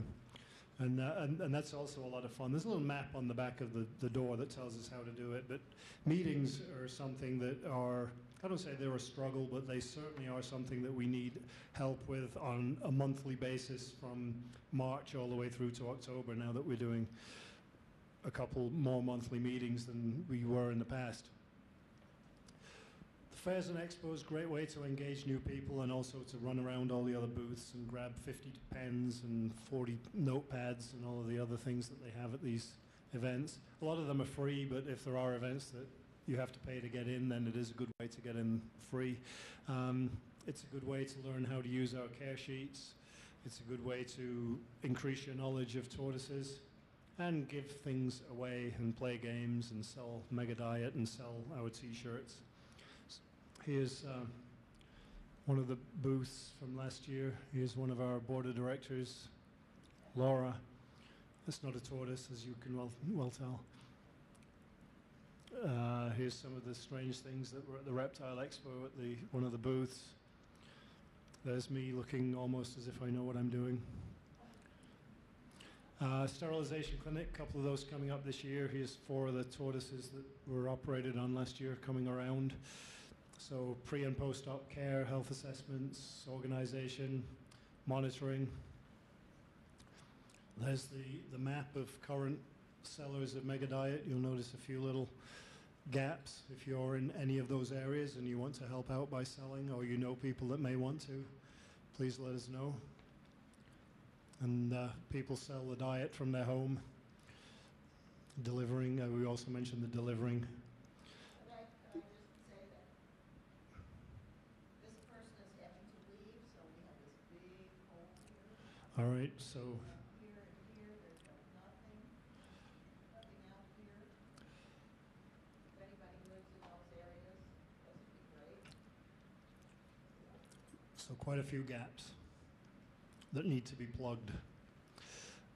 We're not going to take a break now. I thought I got away with doing the volunteer thing, but I didn't. So we just switched the things around. Does that mean I'm back on again? I guess I don't get to hand over to Janina because I was going to do them. Was I going to do? I guess I was going to do the medical. All right. So anybody can guess what the number one? Yeah. Dog bites. If anybody looked through the looked through already, then you would have noticed that. But the number one reason that tortoises end up at the vets is dog bites. Now, one of the things we don't say is that if you have a dog, you can't have a tortoise, but it's certainly certainly one of the main reasons that they will visit the vet is problems where people don't sufficiently watch their dogs when they are around tortoises. This is Janina's dog that would never attack a tortoise, but it certainly is something that's important in terms of awareness. Is that unattended dogs around tortoises is not a great idea. The next thing that's of importance is you may see a little bubble here, just at the end of the nose of the tortoise there. Like any pet, a tortoise is going to need medical care. I think a lot of people, because they're so sturdy and so ancient looking, they think that they don't get sick. They do, they can. They also need to go to the vet on a regular basis for checkups, the same as other animals. But blowing a bubble like this may not be necessarily something that's a problem, but it could well be a sign of URTD, an upper respiratory problem. So we do recommend a checkup once a year. Tortoises can get runny noses. As you see the bubble there, you might not necessarily see the bubble, but one of the things that you might see is residue from a runny nose. You might see patches on their arm because they can't really get access to Kleenex. So what they do is they rub their face on their limb, and you'll see those marks. You may see things such as problems with the eyes, bulging eyes, cloudy eyes, discolored skin, shell peeling, diarrhea. Lots of things that can go wrong with, and you'll also see the strange picture there. These are ticks along the underside of an arm. Not that you would necessarily be looking for those, but they can get ticks. Regular checkups for parasites such as that, bladder stones, females can get egg-bound. Upper resp is an issue, and that's one of the reasons why when people talk about, and you'll see it in the news, you may have seen it in the news all year about, well, there's too many pet tortoises and there's not enough wild tortoises. Just take the pet ones and dump them out into the desert. that's one of the reasons why not, because we certainly don't want to be taking a disease like upper resp and putting it into the wild population. You may not know that your pet has any kind of disease, but so taking it out into the desert is not a good idea. We also may see malnutrition, pyramiding. Some of the photographs that you may have seen of desert tortoises where they're not a perfectly round, beautiful shell shape can be caused by malnutrition, and also indoor raised tortoises can have many, many different issues. Vet may suggest an x-ray. There's a nice normal x-ray. Here's a couple of bladder stones, can be caused by improper diet, lack of water. They can get big. I know Kathy's tortoise had an operation for those, and I'm not sure what the size was, but big. Two of them about like that. Yeah, and those Yeah, a lot bigger. they can get huge. They just took an x-ray, so I wouldn't know anyways. But you can feel them, go up through the leg, and a vet can feel them. Right? And Janina can feel them. Janina's been trained in doing these health assessments, so Janina can tell whether they have uroliths. You can tell from an x-ray quite easily, but here's an x-ray of a urolith and 3 eggs. Eggs may become egg-bound. Anybody that's had any experience with chickens knows that that can kill an animal just by a female being egg-bound. They can also become calcified, may or may not need surgery. Microchipping. We now microchip tortoises. When people lose or find animals, they usually assume that a cat or a dog is going to be microchipped. They don't usually think that with a tortoise. They don't find a tortoise and think, oh, I wonder if it's microchipped. Well, microchips from tortoise group are now done routinely. It can be done by a vet. It can be done by somebody that's trained to do microchipping, such as Janina. So what we recommend when people find one is to take it to a vet, and the microchip goes in the shoulder area. So if somebody finds one, we recommend they take it to the vet, get them to scan it, and it may have a microchip in it. Now, there are several different companies that make microchips, so we just hope that they have a universal reader that reads them all. We have a universal reader that doesn't read some microchips from certain companies. It's just one of those things. We were doing stuff out at the DTCC with some of their tortoises that they had all of the microchip numbers and none of them scanned on our scanner, which is a universal microchipper, or a universal reader. So there's no guarantee that it'll even be able to read, but it certainly is something that should be checked. Also, something that Janina does is put the telephone number on a very small piece of paper that only she can read. Either that or I'm getting old and I can't read them anymore, but she puts the number on a very small piece of paper, and that is attached with glue to the back of one of the scoots. And what we avoid is the growing area of the scoot, because we don't want to put anything on that, which is sometimes you'll see tortoises that are painted or that have sequins stuck on them, and a reason why that is still living tissue. It's not just hard like the end of your fingernail that you can trim off. There's living tissue there, so painting a tortoise is not a good idea. And as you'll see here, growth rings, not like a tree where you can tell the age of a tree by just counting the rings. These are the same principle. Each one of these rings represents growth, but each one is a growing season as opposed to a year. So you can't just tot up all of these rows and just say it is X number of years old, because you may get 2 to 3 rings per year. So you can only really guesstimate, but you can, in the same way as with trees, you can see when you get a wide band, that means lots of growth. So lots of food available. If it was a wild tortoise, you know that was a particularly good growing season. If it's in a pet, generally the rings are going to be pretty close together if they're eating the same amount. And they're also going to be wider because they're going to grow a lot faster in captivity than they are in the wild. Because as with everything, we overfeed our pets. Now it's going to go over to Janina for, I actually thought this was a photo of a tortoise that couldn't see over the fence, but I guess not. He's trying to see the Super Bowl game. Is that right, Jim? Could be, that's next Yep. weekend. Yeah. So I get the fun the fun section, reproduction. So tortoises can reproduce the entire time that they're active. Females can store her sperm for many years, and 2 to 3, and we've heard up to 10 or even 15 years. So we've heard different accounts.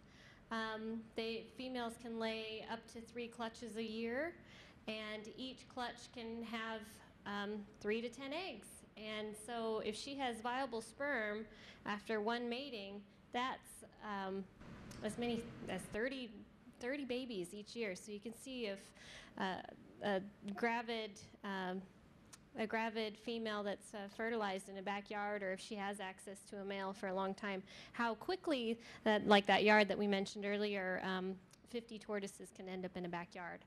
And then if they live 80 to 100 years, like humans, that's an extreme amount of babies. And one thing to note is that that's an excellent survival tactic in the wild. That's why that they're able to do that, is because they have, again, a 100-acre home range. They might only see a male once or twice, maybe once a year, maybe less, maybe once every 5 years. So that's a survival tactic in the wild, but in captivity, it's not necessarily a great thing.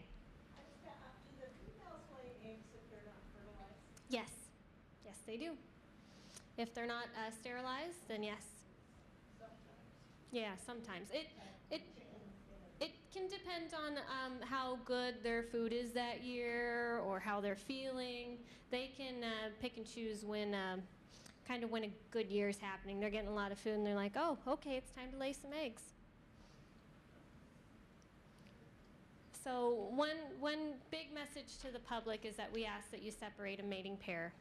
And answering the public's questions, you're going to get a lot of people that say, I have a boy and a girl, and they're having babies, and I give away my babies during Christmas. And so you want to maybe politely discuss with them that we have, how many hatchlings did we deal with last year, Kathy? 55. That's just ones that we knew about that were homeless. We have a backyard breeding sheet that is in all your folders, correct? And so you can read that over. But that's a resource to answer those questions. So you can give up a tortoise, consider sterilization. So I want to talk about how a female reproduces. She digs her hole with her back nails, and we're still going to discuss the differences between boys and girls. And so that's one big difference, is that females have really long back nails comparative to their front nails. And she digs her nest. She packs dirt around the egg, covers the nest. She might even urinate on it. I've heard for several reasons. It might deter predators, and it also might give the egg some humidity, or some moisture. I've heard a couple different things as to why she might do that. And that's pretty close to all she has to do. They're about the size of a ping pong ball. Very, very close. After 90 to 120 days, hatchling uses a special tooth and to poke through the hole and poke through the egg and emerge. It creates a little hole in the egg and pokes through. One thing I want to note is that at 88 degrees Fahrenheit is what determines between a boy and a girl. And this is how I remember it. So if they're hot mamas, if they're above that 88 degrees, they're going to be female. If they're below, they're going to be male. If they're right on, and this is in the nest, if they're right on that cusp, they can become both. They can be hermaphroditic. And there is not much information on that either. So that's your thesis right there if you're trying to do some tortoise studies. Um, although adorable, um, there's a dandelion right there. So they still have their egg sac attached to them, and it has enough nutrients to survive for a first, even I've heard up to even 6 months, which I think is a long time, but at least a month in their first of life. And that gives them enough time to go around and wander and see if there is a place that has enough food, either find a burrow that a little mouse has created, or maybe dig one of their own. It gives them enough time to do that. There we go. I really wanted to show this, so. Here's some. Now we won't be able to get back to the PowerPoint. Nope. So he's using his egg tooth, poking out of the shell. And as you can see, it's right there. And do your adult tortoises have it? No, they don't. They reabsorb it. It's called an egg tooth, but it's not technically a tooth. It's a scale that I believe they reabsorb back in. So if you are looking at hatchlings, that's one way to tell if they're really brand new, and same thing with an egg sac on their bottom. There's that tooth there.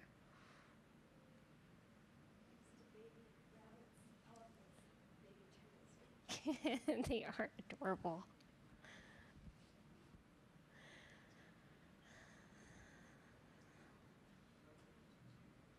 Sorry, there's just music to this video, but it is on Arizona Department of Wildlife's website. These are desert tortoises. Should you help them out of their shell? No, that's something I was going to point out. No, their skin is so fragile and gentle, and you taking off their shell, you might actually rip their own skin. It'll come off eventually. So we'll see a couple pictures later. There he says hi. Yeah, it gets their blood flowing possibly. Get them to breathe heavy, get their lungs going.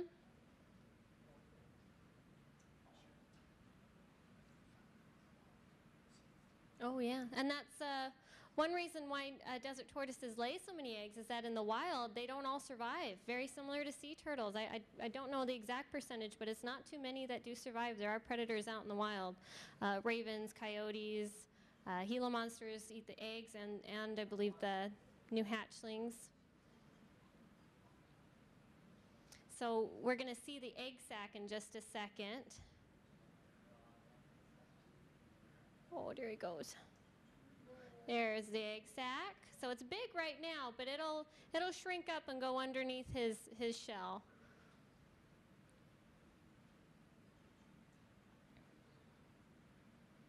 Oh, there's the first one.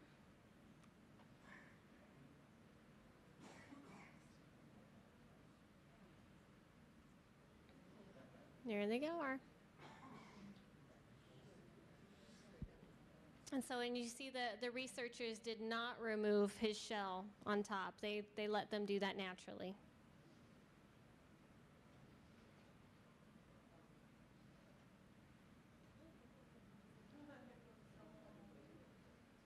No.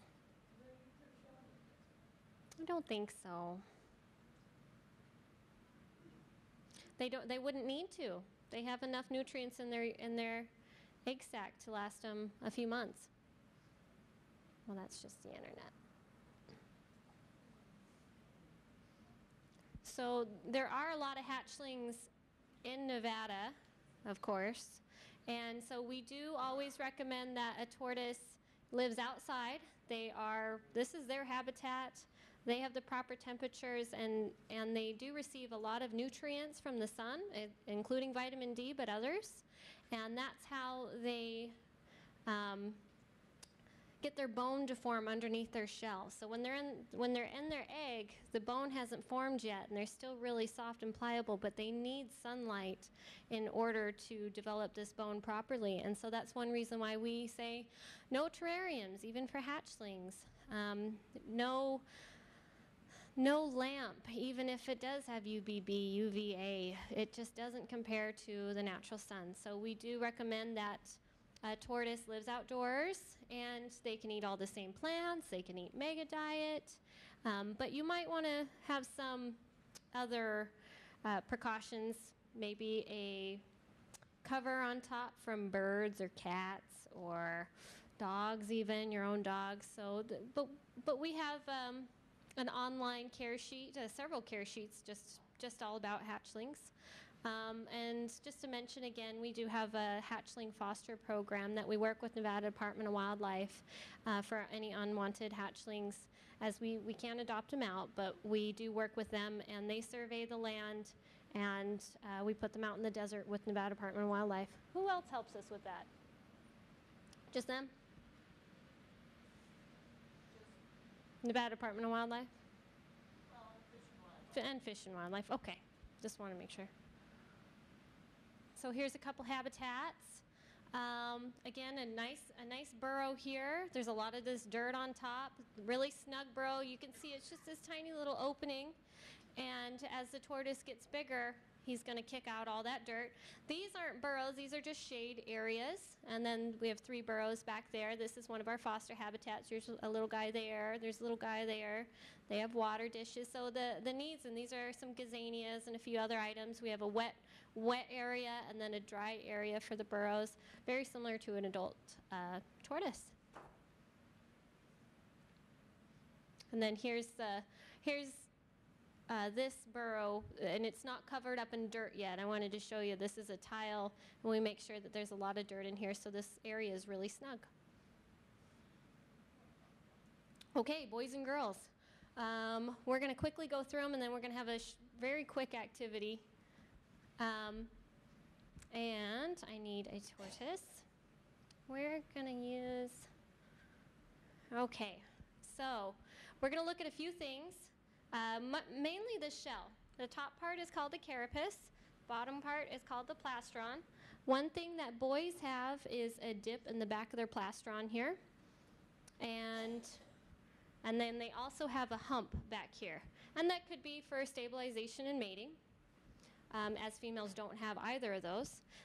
He's still not a very old tortoise. He doesn't have a huge gular horn, but that's for fighting for other tortoises. Male tortoises will go up under.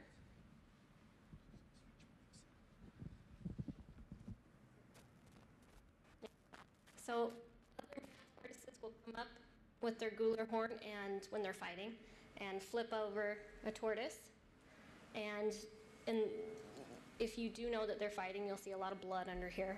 So, and males, again, they have the same nail length, and females have a lot longer. Tails, boys sometimes have longer tails, and they stick it up to the side, whereas females are really short. That could be because of egg deposition, not sure. And one thing that males also do have are chin glands. And this guy, he's still really young, but some of those big older tortoises, my tortoises are huge, they have chin glands up at the front. Okay, that's not gonna work.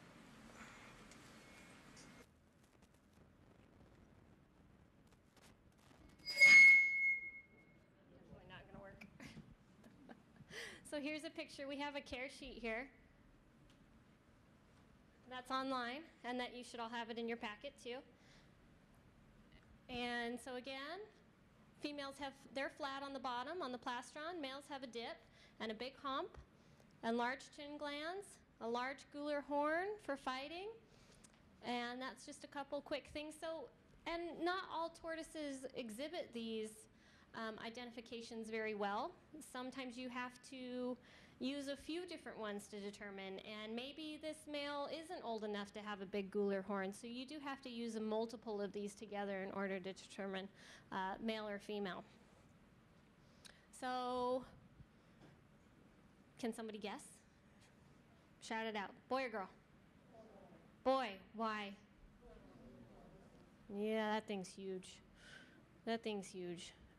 Also, this is really a picture about the chin glands. I don't know if you can tell, but these are huge. They stick out. Sometimes they ooze liquid. They waft pheromones in the air when they bob, when they're mating, bob up and down. So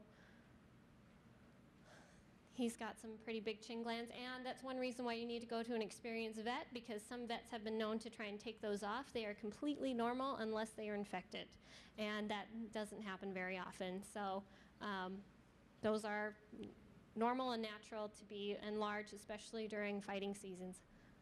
Okay, what do you think? Male. Is that what you think? Why? That's the big hump.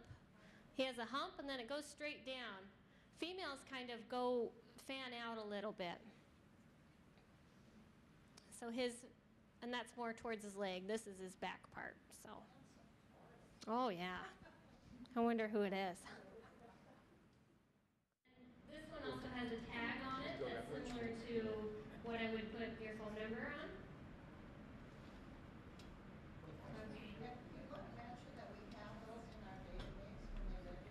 Yeah, when you do register your tortoise, you're given a number, and those are in our database. And Well, the resident, they can put in a microchip number, they can put in their phone number. so when everyone's adopted, when every tortoise is adopted, their microchip number is put into our database. Any tortoises that we microchip, they're put into our database. If you have a vet that does it, you can contact us and we can put it in our database. That way next time somebody, your neighbor down the street, sees your tortoise out and they call Tortoise Group, we'll type in the microchip number and we'll find out that it's yours. And the external tag is there too. That too. And you can do your phone number as well. So that's all in our database when you register a tortoise. Or you have us come out and microchip and tag it. Is there a place for comments like say has a shelter and you or a dog bite or something or other? There are, for some things. I don't know how searchable it is, but there's comments for. Is there a space for comments? Comments? Yeah, for identification of a dog bite mark or We don't double have- speed or. We don't have that. There is a place to put them in, but it's not very searchable. So in our database, it would be microchip or your cell phone number that's put on the back of your tortoise would be the easiest way to find it. So how do I adopt a tortoise? So maybe you're talking to people who are really interested, or maybe you are. The first and most important thing that you can tell people is to fill out an adoption application. That is the link to go to our website, check out our information, see what we're all about, see what the requirements are, and then that information is sent to me.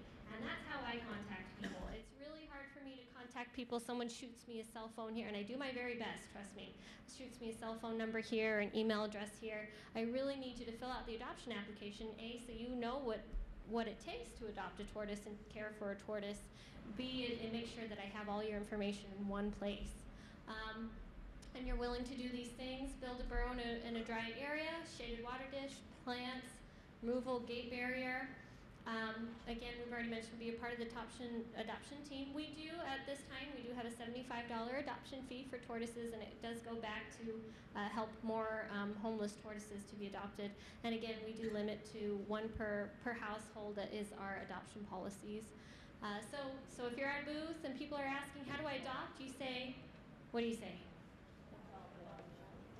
Fill out the adoption application. Call Kathy. And what will she say? Call you. No, well, she'll say what? Actually, she doesn't always. What do you tell them? Fill out an adoption application. Yep, that's the beginning of adopting a tortoise. So we're almost done, and we want to make sure that we have one more quick activity to do, and that says we're going to go through all these questions, but I'm going to need your help answering them. And we're going to go through these. What I want to use is any materials that we have, or maybe you just don't know the answer, and what would you say when you don't know the answer? I'll check for you. Yeah. Yep, or you can have them contact us. Yep, we're going to have our cards at the booth here. You can hand out our cards and say, I don't know, but I believe this person will know, and that's the way to do it, and we're going to do our best. So, you want to help out? You want to be my Vanna White, or do you want to do that? Can I Sure, we'll go over to the first one, and habitats and burrows was our first category. And the first question, how long should we keep paper stuffed in the burrow entrance? Now, that's not something that we cover. Is anybody going to have a stab at answering that one, or how they would answer it? I took Yep. mine out after Kathy sent the email and I stuffed it in there. I took it out as soon as the rain stopped. Follow directions. Common sense. Common sense, following directions. Yeah, absolutely. But if you're able to answer that question and you're standing behind our booth, great. If not, ask Janina, or ask Kathy, or ask myself, ask me, ask whoever else is there, so that they can maybe answer it. If you don't know the answer, then just take somebody's information and we will get back to them. Yeah. So using common sense though, are we not supposed to put paper in every night when it's cold? I thought we were supposed to use, The yeah, reason we did it was because it was very windy. that's what And I it thought was we were so, was supposed to do that messing also. up the air circulation, so we just stuffed it in there. Right now, it's not cold enough. Yeah, right now I know. If the average temperature was 57 degrees yesterday, that's not cold enough for brumation. So if it would just stay colder, we'd be happy. Or you like You know, ice? you add ice in there.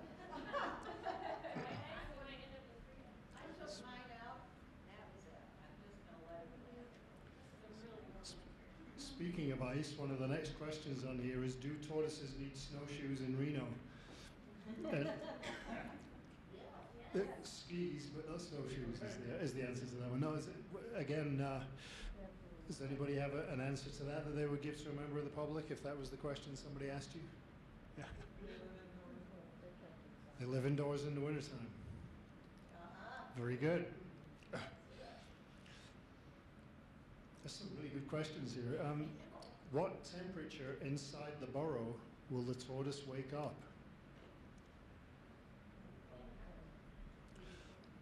That's another really tricky question that it's going to be. Yeah, look, Diane. In reverse to that question, Clover would not go to sleep until the temperature dropped to 58. 58? So until it got 58 degrees, she wouldn't actually go in and go to sleep. All right. So there are so many factors that that's going to be one that's really hard to answer, because tortoises are going to vary individually. The yard is going to vary. The elevation is going to vary. So there are going to be so many different factors to answer a question like that. But just It isn't just temperature, it's also dependent on the angle of the sun, and they don't know what else. yeah, day length maybe. Yeah. So it's a great question, and it's one that if you were asked that question, you could either refer to somebody else, or you could just give a few of those. I don't say that they're vague answers, but answers that would certainly show that it is a difficult question to answer. No, it's as Janina was mentioning about somebody's thesis. There's thesis number 2 and 3 right there on coming out of brumation. Which one? How do they stay warm outside in the winter? They're in the burrow. It's a trick question maybe, but it's also it is true that we do get, when you're standing there answering questions from the public at the Reptile Expo, a lot of knowledge from people, because I don't say they're experts, but they have some knowledge of reptiles. But when you're standing there at the Pet Expo and you have people that don't really know much about tortoises, there's the potential to be asked some strange questions and some interesting questions that are, how do they stay warm outside in the winter? We still get people that come up and say, I feed my tortoise lettuce, and I have my tortoise indoors in the wintertime, and they don't necessarily hibernate. Or we have a lot of people that don't know good care. So we do get questions that relate to poor care. And you can't just say to somebody, you're doing it all wrong. You have to be diplomatic, but that's potentially a question. How do they stay warm outside in the winter? What's the answer, sir? They shouldn't be out in the winter. Is really they're going to be hibernating. They're going to be yeah. We want them to stay at a low temperature in the wintertime in their burrow. If we're talking about Reno, then they're going to be in the garage at a temperature roughly around 48.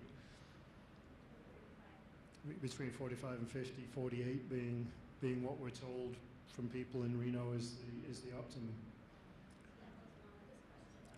How cold can a tortoise brumate in? What would be anyone's guess? How cold can a tortoise brumate in? How cold can a tortoise get? Above freezing. Yep. We wouldn't make it if we were freezing, right? We'd die. So, yeah, not for long. A tortoise, if they do experience freezing temperatures, they'll become blind and or not make it. So, as long as they're above freezing, even though that is pretty cold, they'll survive. So those are good questions. We did those. The next one is sulcatas. Can sulcata tortoises have a habitat burrow outdoors, or are they supposed to stay in temperatures above 70 at all times? Go for it. Ideally, they need to be above 70, but you can have them outside. But I put mine with pig blankets. So even though they were outside and in a doghouse, I had pig blanket and then and no substrate. And then they just every night they go in, and then every day they come out and graze, and then every night they go in. But the pig blanket was on all the time, and that was in Northern California, where it could be 80 degrees during the day when they were grazing in the yard, but then it could drop to 40 at night. But the pig blanket, they had to have the heat.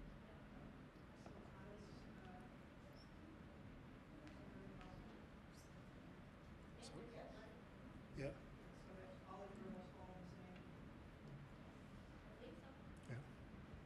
And we often get asked the difference between turtles and tortoises, and that's basically just they're all turtles. Tortoises are just land turtles. Is the easy answer to that one. I saw a question at the back. I was going to point out the biggest difference that I would point out to someone between sulcatas and desert tortoises is sulcatas are from Africa and they do not ruminate. Right. So that's why desert tortoises can stay outside because it gets cold and they're adapted to do so. While in the wild, the sulcatas will just continue to go out and they don't have to worry about those freezing temperatures. They never adapt. Yeah. Why they're indoor tortoises. I talked about that. Yeah. Which one? This one's already covered. Okay, so we'll move over to the next. I thought we had 4. Well, they must both be together. The law on the tortoise. Can I have 2 tortoises? Hopefully everybody can answer that one now. All right. The trick question, kind of. If somebody doesn't have a tortoise and they come up to you and say, "Can I adopt 2?" The answer is no. If they already have 2 tortoises, then it's not necessarily no. At the booth, many people ask, "Is that tortoise real?" And the answer, yes, it was, yes. It still is real, just is no longer with us in the living sense, but was a tortoise, and we are legally allowed to have that as a tortoise for educational purposes. The Mojave Desert spans a few states. Why can the local tortoises not be adopted out to these other areas? They don't have passports. Passports. Nobody's, You don't speak the language.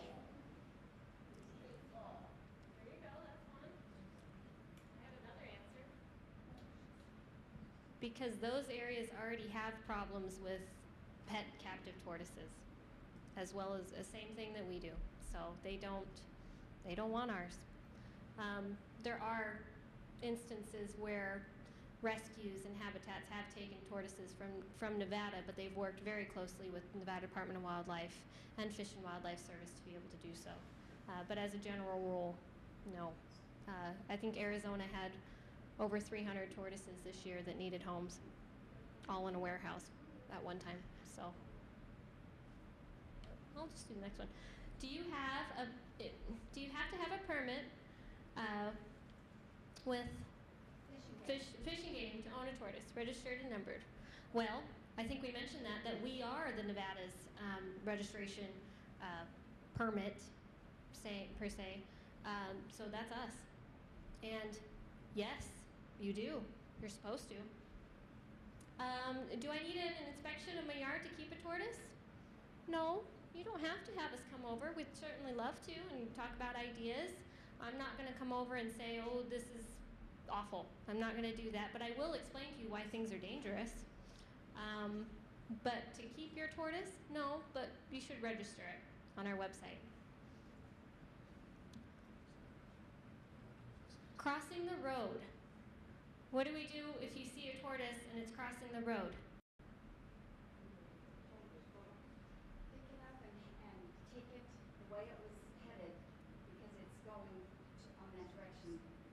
Pond turtles especially, because they're headed for water and they're moving. But desert tortoises, it's headed somewhere, and Yep. so you're keeping it on the same path. Yeah.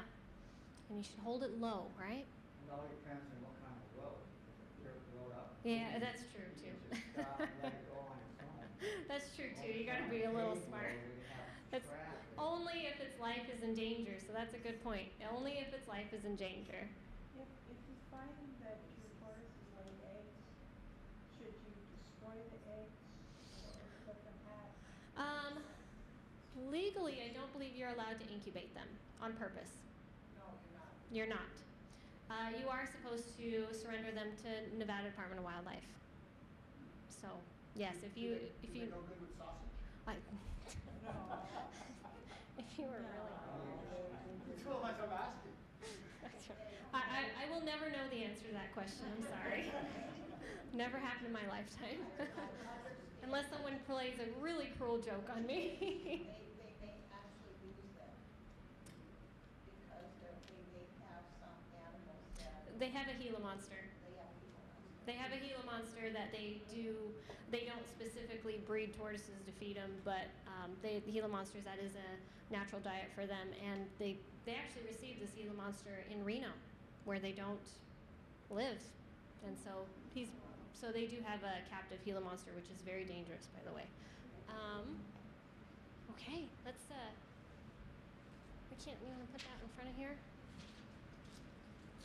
Not that anyone can really read them that far anyway, right? Plants and diet. Sources for seeds and plants. So, what if somebody came up to you and asked, where do I get tortoise plants? What could you say? Star Nursery, and they even have lists right there at their desk, and they can help you pick plants out. Yeah, We have a list here. Yep, you got the list there, and we are working with Star Nursery. Some of them do have our list, but we really want to have more of them to have our list as well. And that's something that a volunteer could do is make sure distribution, go to the Star Nurseries or the Star Nursery near your house and make sure that they have our list. All of these lists are on our website too, by the way, so they're always available to the general public at any time. But we would give you a list if you were to become a distributor.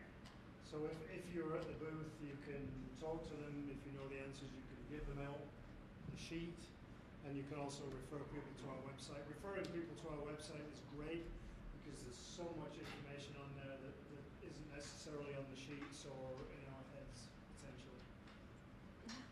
Diane. Springs Preserve plant sale too, because they have a lot of the bigger bushes and stuff that you can't get at the Star. Yeah, the Springs Preserve sale, they have it twice a year. They're a little bit more expensive, but they do have a lot of native plants that you wouldn't necessarily find at Star Nursery or Home Depot or places like that. So that's great. Yeah. Some of the plants you get at Home Depot or whatnot, you have to worry That's why I like getting them at Star Springs Preserve, because they're already acclimated and they're done more natural. We've I- never had any problem. Yeah, exactly. Have we heard of anything? No, but that's one reason why you don't go around harvesting dandelions out of people's yards. Maybe the seeds are fine because you can grow the seeds in your yard, but not the actual dandelion. You don't know if there's herbicides on there, pesticides, or what. Okay. Where did we? Pomegranates in yard. Okay for tortoise. Any part. What do you guys think? No. Nope. Exactly. Probably even the rind. I would assume the rind even has some sugar in it. Wouldn't think so. Yeah. I've seen them in my yard if I never went and picked them.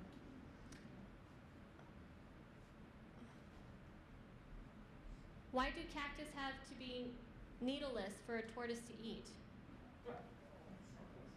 I don't know. What would your guys' answer be? Yeah. It depends. It's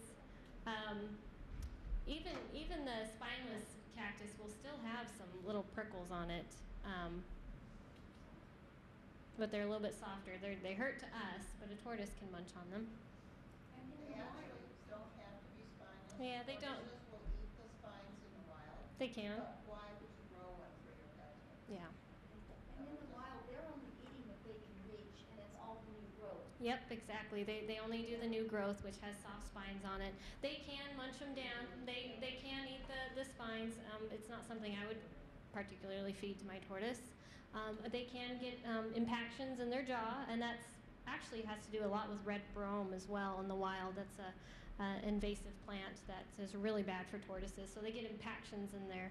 They can do it, but there's always a chance of injury too. But if a wild tortoise has nothing else to eat, then it's probably going to eat it. If you're really worried about the spines, they come off really quick just underneath the flame. Just pops A them with flame. something. Ooh, Yeah.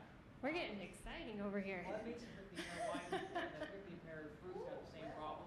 So if you just take them and put them on your grill or on a stove, Oh. just really quick. It doesn't have to be very long. Like literally like Cooking 30 cactus. seconds is all it takes, and you just fry right off like pear. I'm going to have to try that.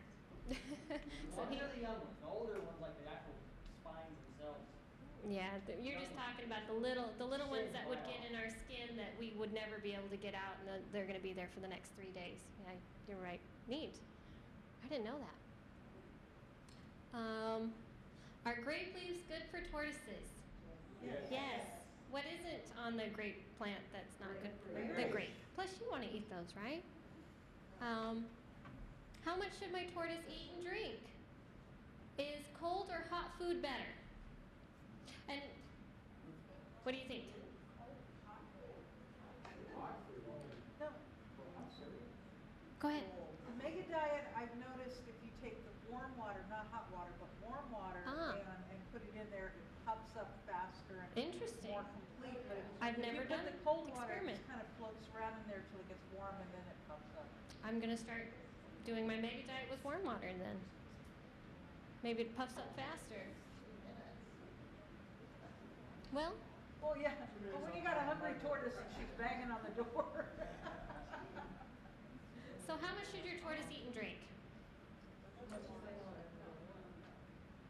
It just exactly. I don't know how much. I don't have an actual amount of that what your tortoise should be eating because they are opportunistic eaters.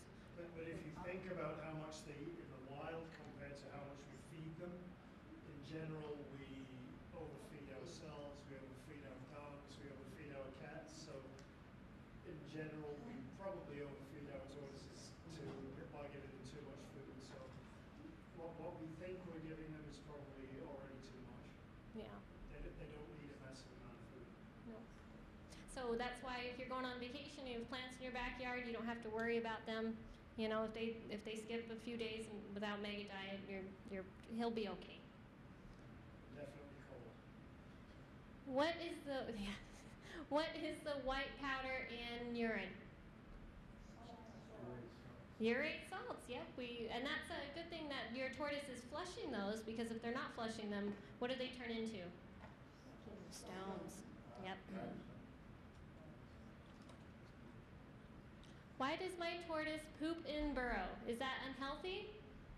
I say because it's his home. I don't know. It was too cold to go outside. Yeah, exactly. Right, it's too cold. So, I don't believe it's unhealthy. Tortoises will sometimes even eat their own. I've heard to re-inoculate their gut, intestine tract. So, exactly, yep. It's to get all those bacterium back in their guts that might not be there. Is it unhealthy? I don't think so.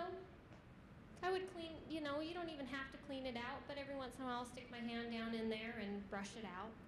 But I don't think it's unhealthy.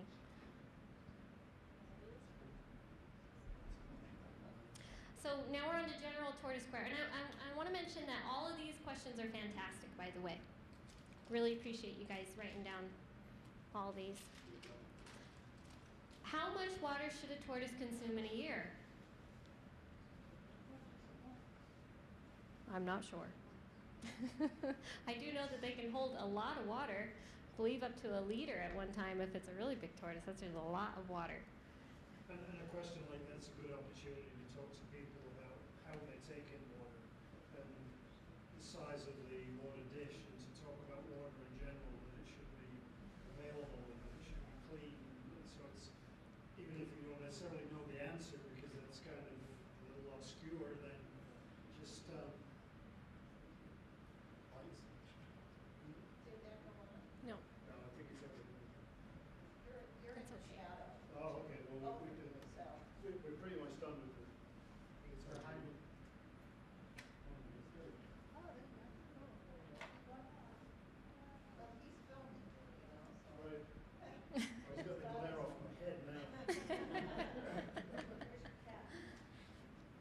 But yeah, these are great opportunities to talk to people about some of the issues, and even if you're not sure of the answer. So you could go into things that you do know that would help Yeah, and it's on the same topic. yeah, and it's not deflecting the question because you certainly will say, well, I'm not really sure because again, it's going to be different in the wild, and Exactly. so there are going to be different answers depending on where they are, and so it is one of those questions And you utilize to your advantage.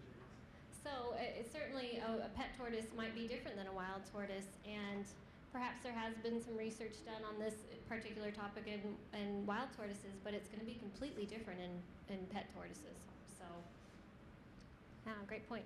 If my tortoise has 3 long nails and 1 short nail, should I clip her long nails? Seems like a medical question. I was like, I knew that was. No, this actually is my question, because Clover has a back foot that has, okay, her left one has long nails, but the pad touches the ground. The right one has long nails, but the pad doesn't Doesn't touch all the way hit the ground. So when she walks, it's always like she's like a quarter of an inch higher on the one side. So I didn't know if I should clip those nails and so she could. So, I trim mine, when I do the cat's nails, I do the tortoises and the box turtle's nails. so here is what I would do if anyone comes to me with any medical questions that I am not comfortable with. They make orthotics for that purpose. Do they have a little gel insole for Yeah, her? yeah. See, not a show- veterinarian with tortoise experience. I don't know if tortoise nails are similar to dog nails. I don't know that. General rule of thumb, that's not something I'd say do yourself. I would only do it under guidelines with a vet. I mean, Could I say something about nails? Sometimes you'll see funny nails, I call them like swaddly, yeah. that stick out funny, Yeah. and that's usually caused by malnutrition or some kind of internal problem, and it's indicative of something going wrong, so you don't want to be just whacking away at this tortoise. My vet doesn't want you touching anything. Yeah. Tortoise.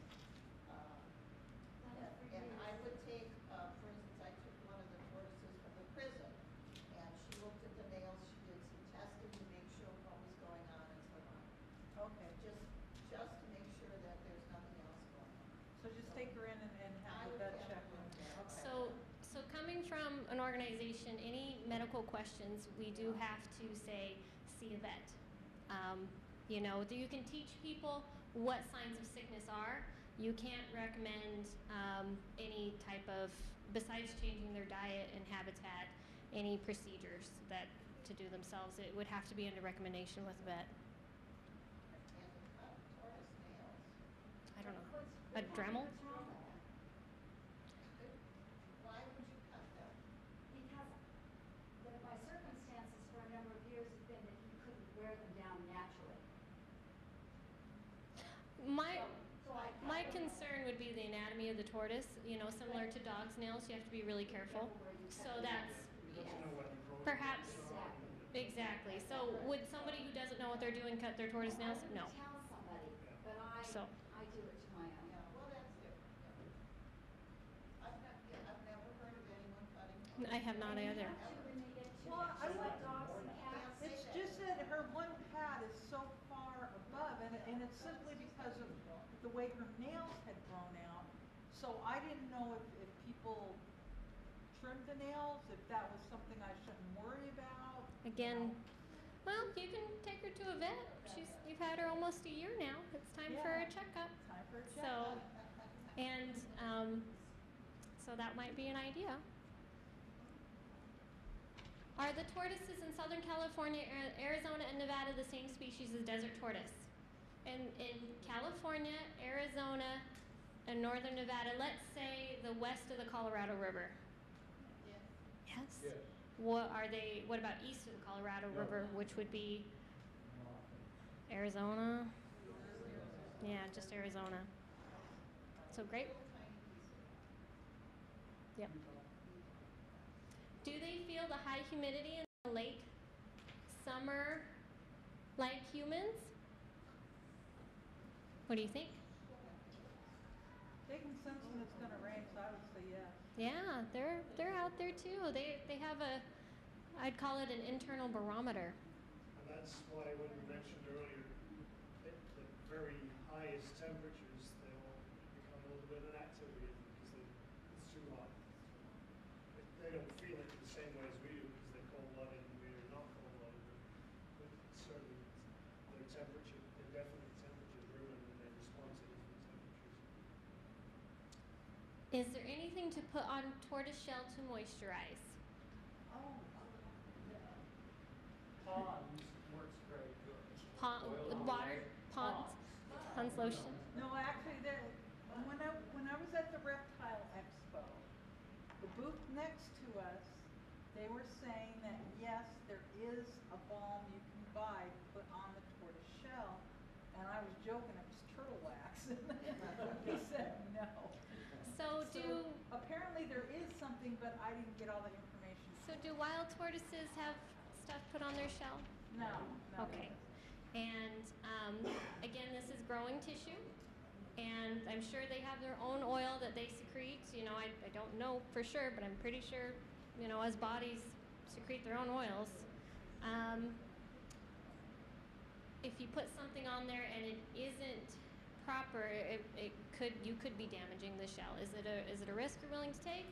Me personally, I would not. And as we've already said many times, and that you're aware of, is we're trying to reproduce the wild environment in the pet environment in the home. So, as Janina just said, it's not going to be something that they would do in the wild. So, why would we necessarily do it in the home?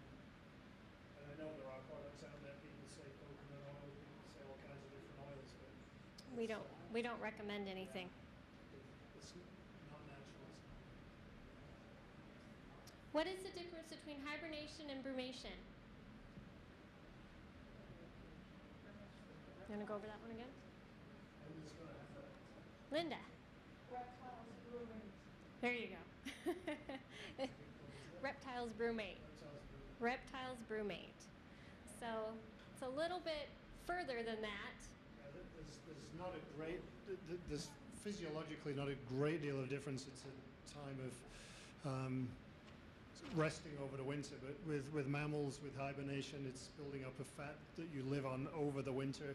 With reptiles, you'll notice that they don't eat before they go into brumation, and they're basically slowing down their metabolism. So one is slowing down the metabolism, and the other is living off fat that they've just put on in order to be able to live over the winter. So that's the main difference, kind of.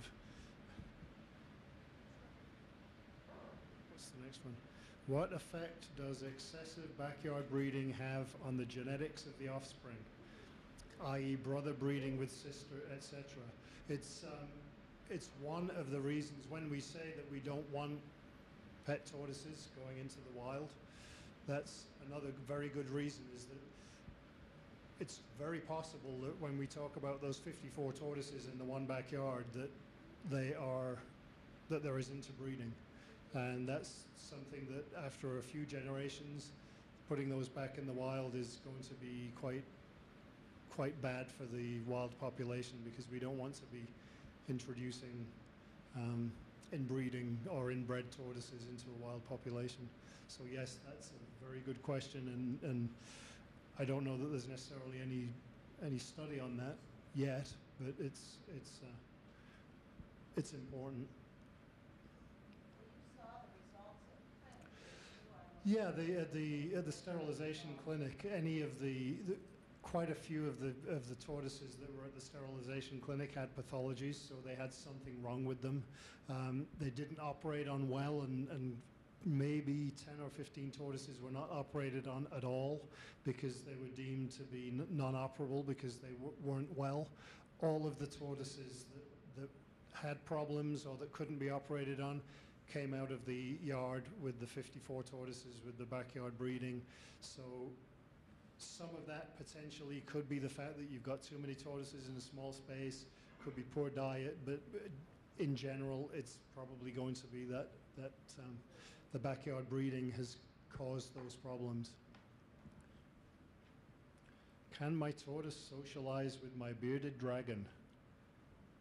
They don't seem to care about it. They're solitary animals, they don't socialize. Yeah.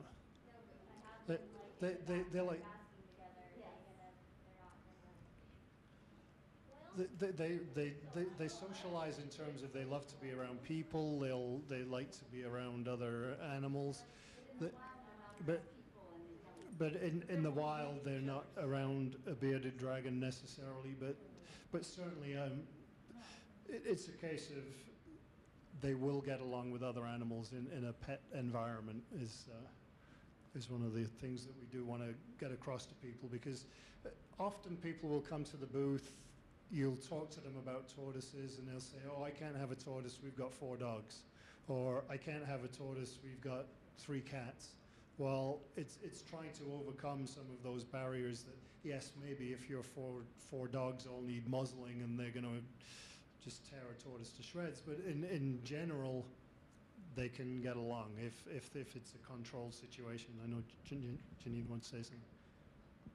So I was thinking that as long as there's no disease transmission between the two, that would be a good question for a vet, or some Facebook posts. If they would have anything that they could transmit to each other. Yeah.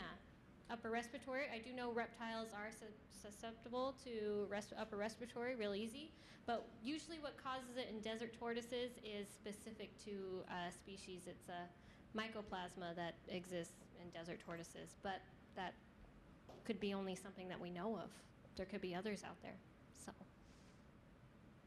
I think, well, that is everything. I'm going to hand out some little goodies here to say thank you for coming. One thing that we do have, two items I want to talk about, is that we do have the Pet Expo coming up. That's not next week, and it's the weekend after. Again, it's going to be 2 days long. We are looking for volunteers.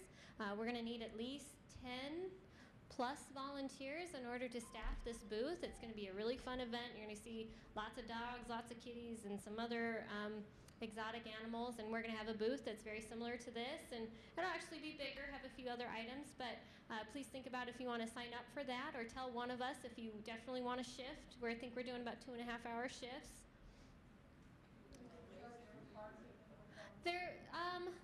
We are asking somebody who would donate, who would allow us to park at the, what is it called again? The Old Mormon Fort, for free. But they usually let us do that. We haven't gotten contact with them. Otherwise, it would be $4 to park. I prefer to park closer because I have to haul stuff in and out anyway. But we do usually ask for free parking at that event if we can. She offered it 1 year. Oh, okay.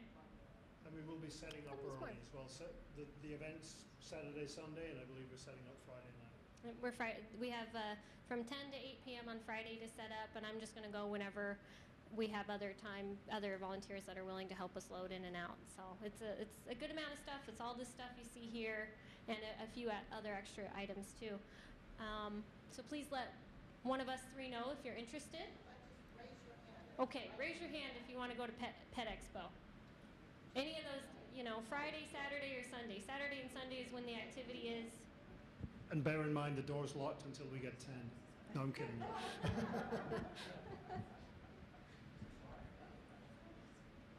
And one thing that we do try to do is we try to pair you up. If you've never done a booth like this before, we do try to pair you up with somebody who has done the booth before, or somebody who's been around a little bit longer that might know a few more questions. And we're also going to be around as well. So if you don't know the answer, say, I don't know, I'm a new volunteer. I have somebody here that might know the answer. Give us a minute. Sign up on our email list. That's very important to us at these booths. That's what tells us if we have been successful at these or not, if we're going to go again. So emails are very important to us at these events. Last year, we had 2 booths. Somebody donated that booth last year, but we got a really good booth though this year. And, Up front. and we also want to be in a position where people show up 15 minutes roughly before their allotted time, so that if you do have any questions or there are any issues, that we can kind of get people ready beforehand so that they don't feel as if they're being thrown into the deep end. Could I bring this list to make sure I've got everybody who raised their hand, and then I'll give this to Janina, and she can contact him out time. So I got Vicky, she probably knows her. This is Janina's Diane, Jenny, Alita, Bob, Christy, Morgan, Bill. Anyone else? Oh. But Alita, yeah, I guess you showed. Thank you very much. I really appreciate you donating your It's time. only 9. Yep. Okay. I'm going to be on a cruise. We're close. We're close. Of course, we can always send out emails as well. But Janita's going to come and hand out some freebies, a little toys to thank everybody. Does anybody have any other questions? Because I guess we have to be out of here by 5, or something bad happens. I'm not sure what. Yeah. Is the events out there now qualified to do the sterilisation? Sorry. Is the events qualified now to do the sterilisation? The vets do the sterilization, but our role is just assistance. So. But I've got female that I would like to get sterilised. So I can Okay, if you have a tortoise that you want to get sterilized, we still haven't worked out the details on how that's going to work out, whether it's going to be for pets or not. But there will be an opportunity to find out, definitely. I think she was asking, do we have certified vets? We do have a vet that works with the tortoises that we get in. However, we don't. It's not like we recommend a vet at all. We just have one that works on some of our tortoises. Anybody else have any questions? Please feel free to eat the rest of the food. You can fill in your evaluations as long as they're okay. And